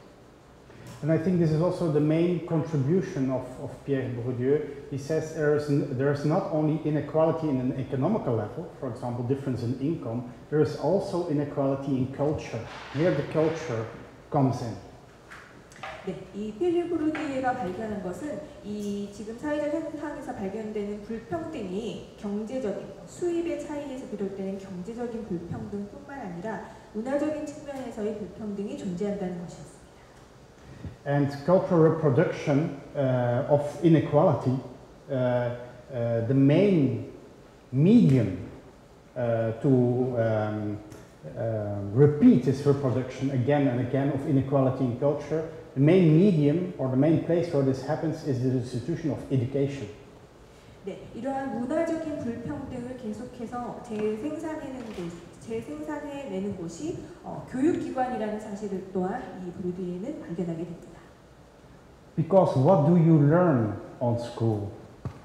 This is the art historical canon. This literature, those books do you need to read? Those paintings are the paintings you need to know. This is the music you need to listen, etc. So at that moment you are learned most of the time, as I said before, a national history in a vertical sense again. There we are still in the vertical world. And in this you get a kind of cultural reproduction. That means, for example, and this is the analysis of Pierre Bourdieu, when you are in a classroom with different social classes, you know, for example, that, and we're talking about the 70s, that the working class, children of working class, prefer to listen, for example, to hard rock, like Deep Purple in that times, etc., this kind of music, and not to Mozart. But the teacher says to them, yeah, but that's no culture, Deep Purple, that's AC/DC, that's no culture, that's rubbish. It's Mozart which it is about. So in this is what Pierre Bourdieu calls symbolic value, saying that your own culture is not a culture at all. 네, 이 피에르 보르디에가 말한 교육기관에서 일어나는 어떤 이런 불평등의 재생산을 들여다보게 되면 이제 학교에서 배우게 되는 이 당시 70년대 학교의 현장에서 일어나는 교육이라는 것이 국가의 역사를 어제 말씀드린 것처럼 수직적인 어떤 일직선적인 그런 흐름으로 교육을 시키게 되고 예술과 문학에 있어서도 이것이 네가 알아야 돼, 네가 배워야 될 진정한 예술이다, 진정한 문학이다, 이런 식의 이제 교육이 일어나게 됩니다. 그래서 이 교실 안에 예를 들어서 노동자 계층의 아이들이 함께 수업을 듣고 있다고 했을 때 이 당시 선생님들이 가르치던 문화에 대한 교육이라는 것은, 예술에 대한 교육이라는 것은 너희가 즐기는 대중문화는 그것은 진정한 예술이 아니다, 진정한 문학이 아니다, 이런 식의 어떤 구분짓는 문화와 예술을 구분짓는 그런 행태가 일어나는 현장이었던 것입니다. So as a working class student who listens to hard rock, you have always the feeling, oh, my culture is less worth, and I have to try to get related to this high culture, etc. And this is classical modern definition also pre-postmodern, of high culture, low culture, etc. in this fight. And this is reproduced again and again in school, in the school system. 그래서 이 노동자계층에서 온 학생들은 내가 즐기고 있는 문화는 저급한 것이다. 선생님이 말하고 있는 저 고급의 문화를 지향해야겠다 하는 그런 인식을 갖게 되는 것입니다. 그래서 이런 과정을 통해서 지금 이 시기를 포스트 모던의 이전 시기라고 볼 때 이 시기에 이제 고급과 저급의 문화, 예술이라는 구분이 생겨나게 되고 이 교육 현장에서 끊임없이 재생산되게 되는 것입니다. So, and in the 60s, a lot of sociologists, but also philosophers, start to fight against this hierarchy by showing what it does in schools, for example, how it reproduces social classes, etc. And in fact, this is the origin of postmodernism. At that moment, postmodern theory that says that all cultures, for example, are equal, etc. What does it mean anyway? But that's the start of this postmodern critique also on modern hierarchies.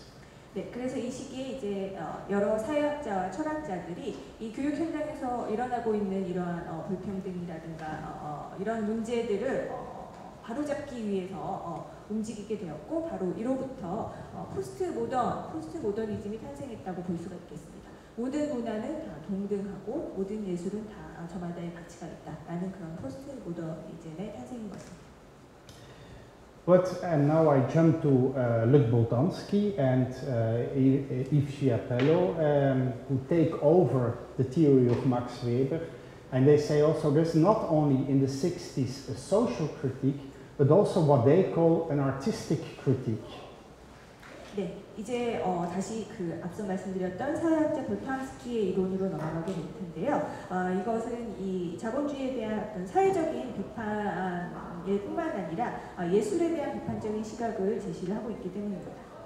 And this is not so much a critique about inequality of bad working conditions of people who work in factories. It's a critique on that the man is seen as a number or a machine.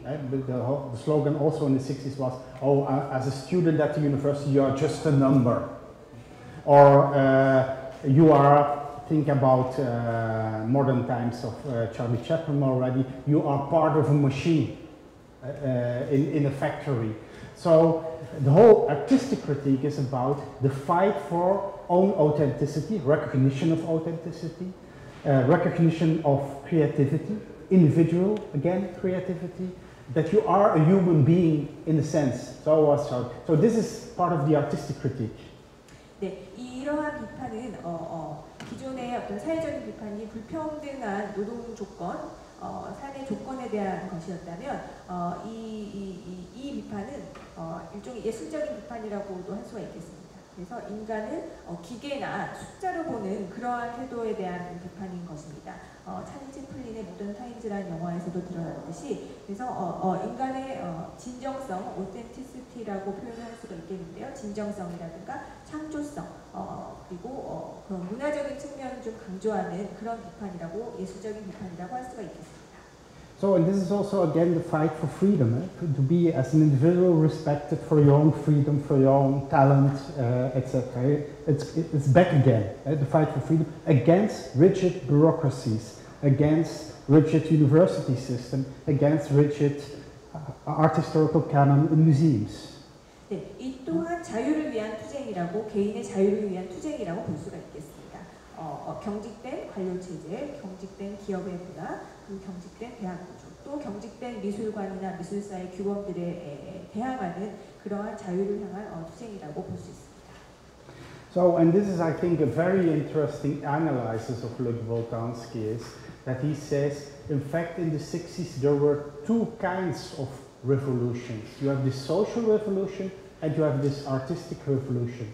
And sometimes let's say it like that, the social revolution came from workers in factories at the first place.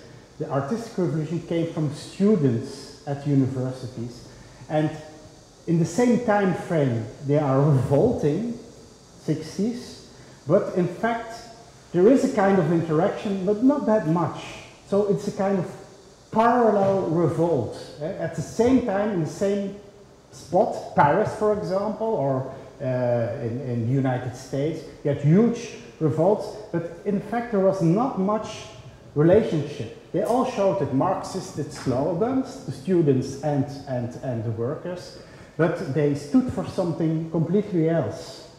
And this is very interesting, I think, because we mix up always in our historical analysis this revolution as one revolution, but in fact it were two kinds of revolution and two kinds of critique who were not very much connected at that moment. 네, 그래서 이 1960년대에 일어났던 이러한 요동치는 현장을 크게 이제 두 가지 혁명이라고 말할 수가 있겠는데요. 하나는 사회적인 혁명으로서 노동자들이 주축이 되어서 벌였던 혁명이고, 또 하나는 조금 전에 말씀드린 것처럼 학생들이 주축이 되어서 벌였던 예술적인 혁명이라고 할 수가 있겠습니다. 흥미로운 점은 이 두 가지 형태의 혁명이 1960년대라는 같은 시간대, 그리고 파리라든가 같은 공간, 장소에서 일어난 두 가지 혁명임에도 불구하고 이 두 종류의 혁명 사이에 그렇게 어떤 상호작용이라든가 영향관계가 크지 않았다는 점입니다. 우리가 이제 통상적으로 이 60년대의 혁명의 시기를 이 두 가지 종류를 그냥 섞어서 이해하는 경우가 많이 있는데, 사실은 굉장히 다른 지향점을 갖고 있었던 두 가지의 혁명이고, 이 두 가지의 혁명이 같은 시기에 같은 장소에서 벌어졌음에도 불구하고 서로 영향관계가 그렇게 크지 않았다는 것은 주목할 만한 일인 것 같습니다. And I come to this later, but this has real historical consequences until now, why that they were not connected at that moment. This has enormous consequences about how we think about equality, how we think about freedom also in general, especially what the students which were on strike at that moment and in the right, what they did afterwards. But I come to this later. 네, 그래서 이 혁명들이 오늘날까지 미친 영향은 정말로 크다고 할 수가 있겠는데, 이 두 가지 혁명의 관계가 그 당시로서는 끊어져 있었다라는 점은 중요하게 좀 생각을 해봐야 될 일입니다.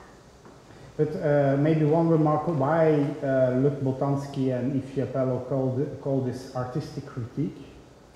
볼탄스키가 표현한 대로 예술적인 비판, 예술적인 artistic critique이라고 했을 때, is again that there are typical artistic, even 19th century values which are fought for in this critique: authenticity, creativity, individual freedom, also again. So that's why they use the term or the concept of artistic critique.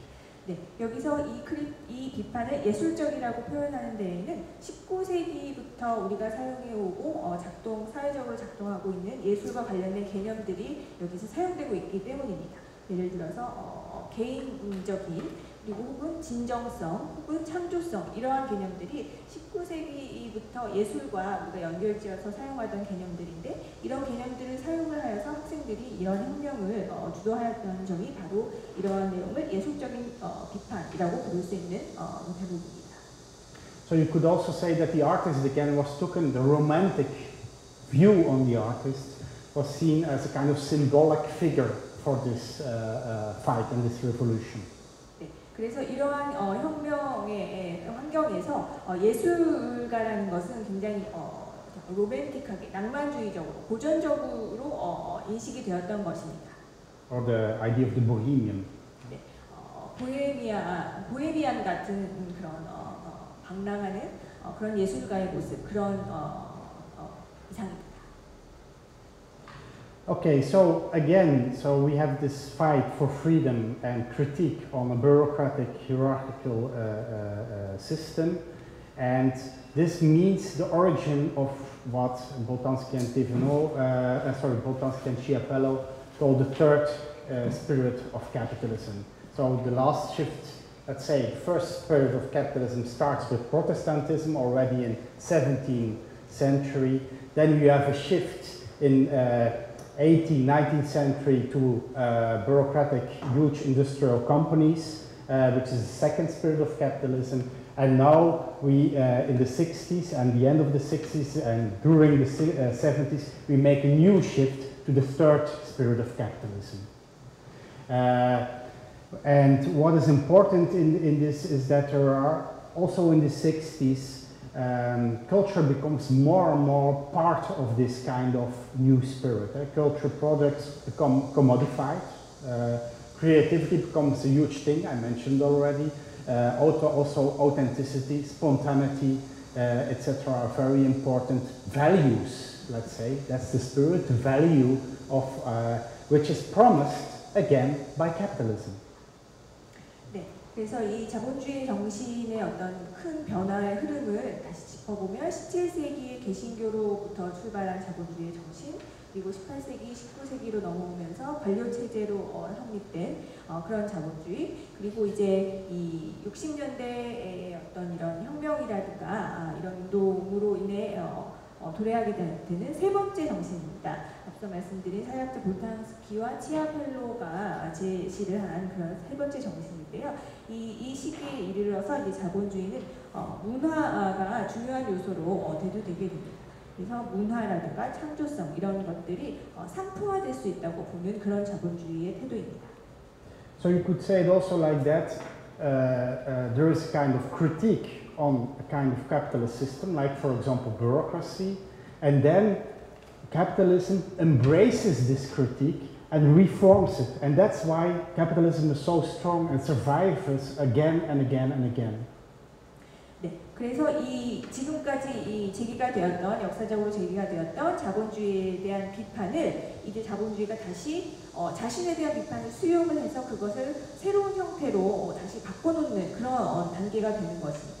그렇기 때문에 자본주의가 앞으로 강력하게 현재까지 작동하고 있을 수 있었던 이유인 것입니다. And just to say blunt, but I come later to this, for example, what company owner said, oh, you want your freedom, you want not work in this rigid bureaucracy anymore, become a freelancer and we hire you. Freelancer. So it is very interesting that you see this shift that they, a capitalist system, how do you call it? They respond to critique, etc. They, in a way, suck it in and they make a new format for it, which is again a kind of capitalist system. 네, 그래서 예를 들어서 어떤 기업의 어떤 경직된 위계 질서가 싫다, 그것이 문제점이 있다라는 비판이 제기되었을 때 자본주의는 그래 네가 자유를 원하느냐 그러면 프리랜서가 되어라. 이 프리랜서가 되면 너를 프리랜서로서 우리가 다시 고용하겠다. 라는 식의 자본주의에 대한 비판을 수용을 해서 그것을 다시 자본주의의 형태로 다시 생겨나도록 작동하도록 하게 만드는 그런 힘을 자본주의가 갖게 되었다는 것입니다. So you see this also, for example, in the consumer market, while there was a huge resistance already in the 60s also against standard production. In that sense that especially subcultures in youth movements want to develop their own clothes, their own identity, individual identity, etc. So they fight against all those grey, same-looking guys, for example, at the university, professor universities, etc. But in fact, what they were doing is stimulating a whole process of what we called not standardization anymore in capitalism, but coding, that you make your own products. For example, you compose your own cell phone, you make it your own individual project by a bricolage of different things. So this is also a way of how a market responds to this shout for freedom, individual freedom in a way, to make your own life. 네, 그래서 이 자본주의 시장 또한 이러한 자유를 향한 외침에 반응을 하고 대응을 해서 그것을 다시 시장으로 수용하는 그런 패턴을 볼 수가 있겠습니다. 그래서 표준화된, 예를 들어서 의류 같은 경우에 표준화된 문화에 반발하는 그런 하위 문화의 흐름을 다시 반영을 한다던가 아니면 어떤 표준화된 제품을 자신만의 것으로 다시 부호화할 수 있는 그런 패턴들을 시장 안에서 다시 흡수를 하게 되는 것입니다. 이런 과정들을 브리콜라주라고 표현을 할 수가 있겠습니다. And this new condition also shapes a whole new market for a lot of things, and it's Michel Foucault French philosopher, who calls this biopolitics. It means just politics of life itself, your own individual life. And you see a whole market growing of services, etc., which is related to this so-called individual freedom. Booming therapies, individual therapies, going to shrinks of psychotherapists, is growing and growing, starting from the 70s and 80s. Your personal coach at your work space, so as an individual follower. But you see also a shift in the recognition of scientific disciplines. Well, you could say the second spirit, what was very important in the second spirit of capitalism, was sociology. How to deal with the collective, how to deal with bureaucracy. In the third spirit of capitalism, other sides have become more and more important. Psychology, individual psychology, and cognition science. What is happening in your brains, etc., when you are working as a creative labor. And also what they call post-behaviorism. How do people behave on an individual level in certain systems, etc. So also scientific disciplines become fashionable at a certain moment because of a certain reason in time. 네, 이렇게 이제 시장이 새로운 자유를 향한 외침에 반응을 하면서 새로운 시장들이 생겨나게 됩니다. 그래서 이러한 내용을 시장이 반영하는 것에 대해서 미셸 푸코는 바이오 폴리틱스라는 말을 사용을 하였는데요. 개인의 삶이 중요한 정치적인 측면에서 개인의 삶이 중요한 부분을 고려를 하게 된 것입니다. 우리말로는 삶 정치, 생명 정치 이렇게도 번역을 할 수가 있겠는데요. 그래서 이제 이 바이오 폴리틱스 개인의 삶, 신체적인 삶까지 포함이 되는 그런 내용들이 이제 시장 경제 안으로 들어오게 됩니다. 그래서 지금 예로 드신 것이 그 테라피, 개인의 어떤 정신적인 그런 치료에 관련된 어떤 재반 여러 가지 상품이라든가 학문이라든가 그런 것들을 예로 드셨는데요. 이 학문, 과학적이고 체계적인 학문의 분야에 있어서도 이 사회에서 유행하는 그 흐름을 따라서 전개되는 현상을 발견할 수 있습니다. So, and I think this is important because there, how do you call it, the circle closes again. You are willing individual freedom, you get your individual freedom at a certain moment, but then you need also, again, security. And who is delivering you the security at this moment? The therapist. Giving you back the feeling of security, because you're operating most of the time as a freelancer who is very insecure of his own situation, but also in social relationships. I mentioned already the Institute of the Family was collapsing in the 70s. We have a lot of divorces starting from the 70s. You have the one mother or one father family, etc. So also in family life you see kind of individualization of the structure of family, and which gives you also the need for other people who help you, to give you security again. Therapist again comes in, but also personal coaches, etc. And this is the new security system which is developing again in this post-Fordist situation and in this third spirit. 네, 이렇게 자본주의의 세 번째 정신의 시기인 포스트 포드주의의 시기에는 이런 개인의 자유가 시장에서 흡수가 되고 개인화된 사람들이 영위가 되면서 이 안에서 다시 조금 전에 말씀하신 것처럼 그 자유가 커지면서 어떤 안정적인 안전 이런 것들을 또 확보하고자 하는 요구가 생겨나게 됩니다. 그렇기 때문에 이 치료요법 같은 주제가 다시 부각이 되게 되고 이제 그러면서 이에 대한 학문이라든가 상품이 나오게 되는 것입니다. 그래서 지금 이 포스트 포드주의 시기에 다시 이 자유와 안전에 관한 이 역학이 등장을 하게 됩니다. And I think this is very much the situation in which we are living now, in this kind of condition. But I want to stop here in the morning. I want to try to, in the afternoon, I will jump to what are the consequences of our living conditions, also as creatives, artists, etc., in this new kind of third spirit of capitalism, because I think this third spirit of capitalism is coming to its end already again, and we are searching again for new freedoms. And this is the really moment of, let's say, also of crisis in which we are, and in which, again, I think culture plays an enormous important role in this, at this moment of crisis. 네, 그래서 오전 수업을 여기까지 해서 이제 마무리를 하면서 이제 오후에는 이 이제 자본주의 세 번째 정신, 포스트 포드주의에서의 어떤 삶의 조건 하에서 예술가들의 어떤 그 환경과 작업을 좀 살펴보겠습니다. 사실은 지금 우리가 살고 있는 이 시기는 이 자본주의 세 번째 정신도 끝나가고 있는 시점입니다. 다시 네 번째 새로운 자본주의의 정신을 찾아야 되는 그런 시점이라고 할 수가 있겠습니다. So maybe when there are still questions, remarks, can be also remarks like too boring or too abstract. I don't mind, and I can change things, of course. It's, 네, 질문도 좋고 불평만 좋은 것 같습니다. yeah.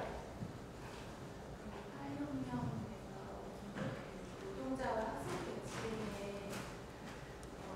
두 가지로 약분됐다고 했는데 제가 수업을 놓친 것이 각각이 무엇을 아까 전에 말씀하셨던 개인화와 진정성과 창조성 이게 학생으로 된 학생과 예술가 계층이라면 노동자 계층은 무엇을 위해서 하는지. Can you give a more explanation of two revolutions in the 1960s? You talked about the social revolution led by workers, and the other artistic revolution led by students. Yeah. Details. Yeah.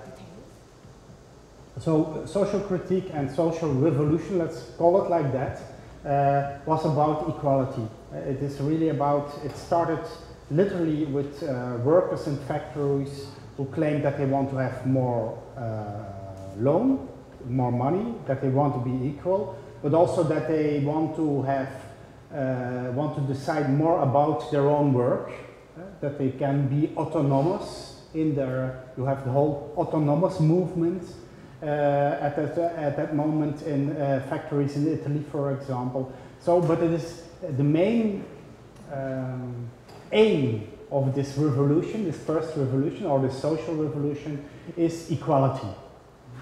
It's also the aim for, let's say, democratization of education, that everybody can go to school.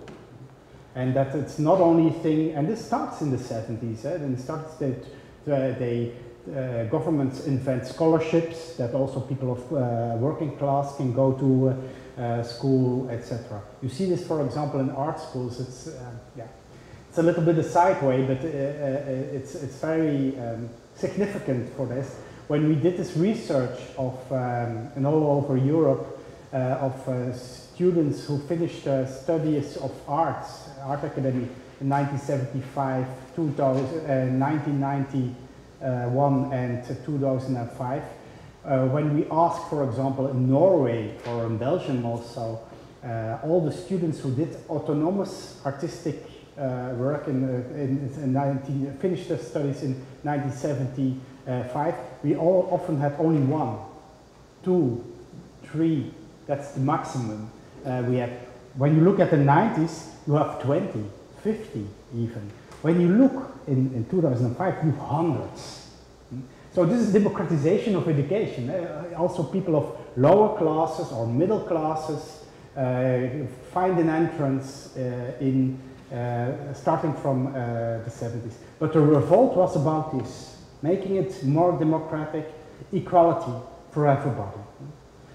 The artistic, yeah, sorry. 그 첫 번째 그 사회적 비판, 사회적 혁명이라고 말씀드렸던 것의 가장 주된 목적은 불평등을 해소하는 것이었습니다.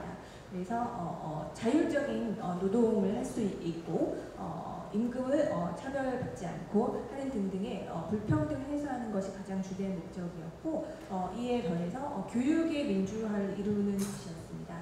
그래서 이제 예술 학교의 예를 들어서 말씀을 해주셨는데요. 70년대 이제 들어서면서 장학금이라든가 그런 것들이 늘어나서 하위 계층의 학생들도 공부를 할 수 있도록 이제 그런 사회적인 변화들이 일어났는데 이 연구팀에서 하신 그 연구 과정에서도 보면 노르웨이나 벨기에 이런 북유럽 쪽의 그 예술가들을 좀 조사를 해보면 어제도 언급을 하였지만 70년대 졸업한 예술가들, 90년대 졸업한 예술가들, 그리고 2000년대 졸업한 예술가들의 좀 이런 이 학교에 진학하는 것에 있어서의 어떤 그런 자율적인 독립적으로 그것이 가능했었던지 여부를 조사를 해보면 70년대에는 그 숫자가 이제 지극히 적었다고 합니다. 이 소위 말하는 이 낮은 계층에서 예술학교에 진학하는 그 숫자가 손에 꼽을 정도로 두세 이렇게 있었다면 90년대 그리고 2000년대에는 그 숫자가 아주 빠르게 부수적으로 늘어난 것을 볼 수 있었다고 합니다. So this means also that the artistic revolution, so the second critique, which comes in the first place from students, are students who could go to university at that moment in time. It were at least middle class. So this artistic revolution comes from the middle class, not from the working class. At least from the middle class. It are the Beatles. All you need is love. What does it mean to say all you need is love? It means that at least you have a good income, that you can say all you need is love. So it's a completely other revolution. It comes from a completely other background. It's a luxury revolution, you could say it also like that. A little bit blunt. It's other claims, and they claim for authenticity, creativity in the first place, and individual freedom. That are the Beatles. It's not the working class. It's a middle class band, the Beatles. It are the students at the university who are middle class. So the origin is completely different. So also the claims are completely different. 네, 그리고 이제 두 번째 말씀드렸던 예술적이라고 표현했던 예술적 비판, 예술적 혁명은 당시 이제 학생들이 주도했었는데요.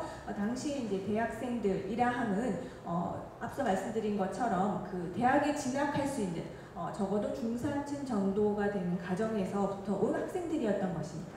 노동자 계층이 아니었던 것이죠. 그래서 어느 정도 일정 수준의 삶을 영위할 수 있는 가정으로부터 온 학생들, 중산층의 학생들이 주도했던 그런 사회적 변화, 혁명이었던 것입니다. 그래서 비틀즈 문화로 대변되는 그런 혁명이라고 할 수가 있겠는데요. 비틀즈의 노래처럼 내게 필요한 것은 사랑이다 라고 이제 말을 할 때 사랑만이 필요하다라고 말할 수 있다는 것은 나의 삶이 어느 정도 기본적으로는 구축이 되어 있는 그런 상태일 때 비로소 그런 얘기들을 할 수가 있는 것입니다. 그래서 이 학생들이 주도했던 비판이나 혁명이라는 것은 어떤 그 개인의 창조성이라든가 진정성이라든가 전혀 다른 목적을 지향하는 그런 혁명으로서 나타나게 된 것입니다. You can even see it that what they wear, the clothes. These are jackets, so that's not working class. But what is the relationship then is that they are only parallel in history. They happened at the same time, and they even, how do you call it? They provoked each other. While the one strike happens, also the students went up, and the other way around. They made each other strong to go and to revolt. But in fact, they were fighting for different things.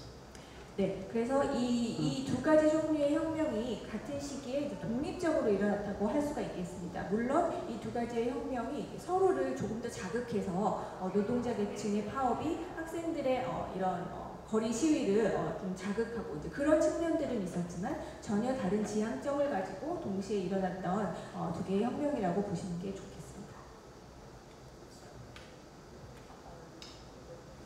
Yeah, probably it's fine. So we'll wrap up the morning session. Okay. 그래서 오전 수업은 여기서 마치고요. 이제 점심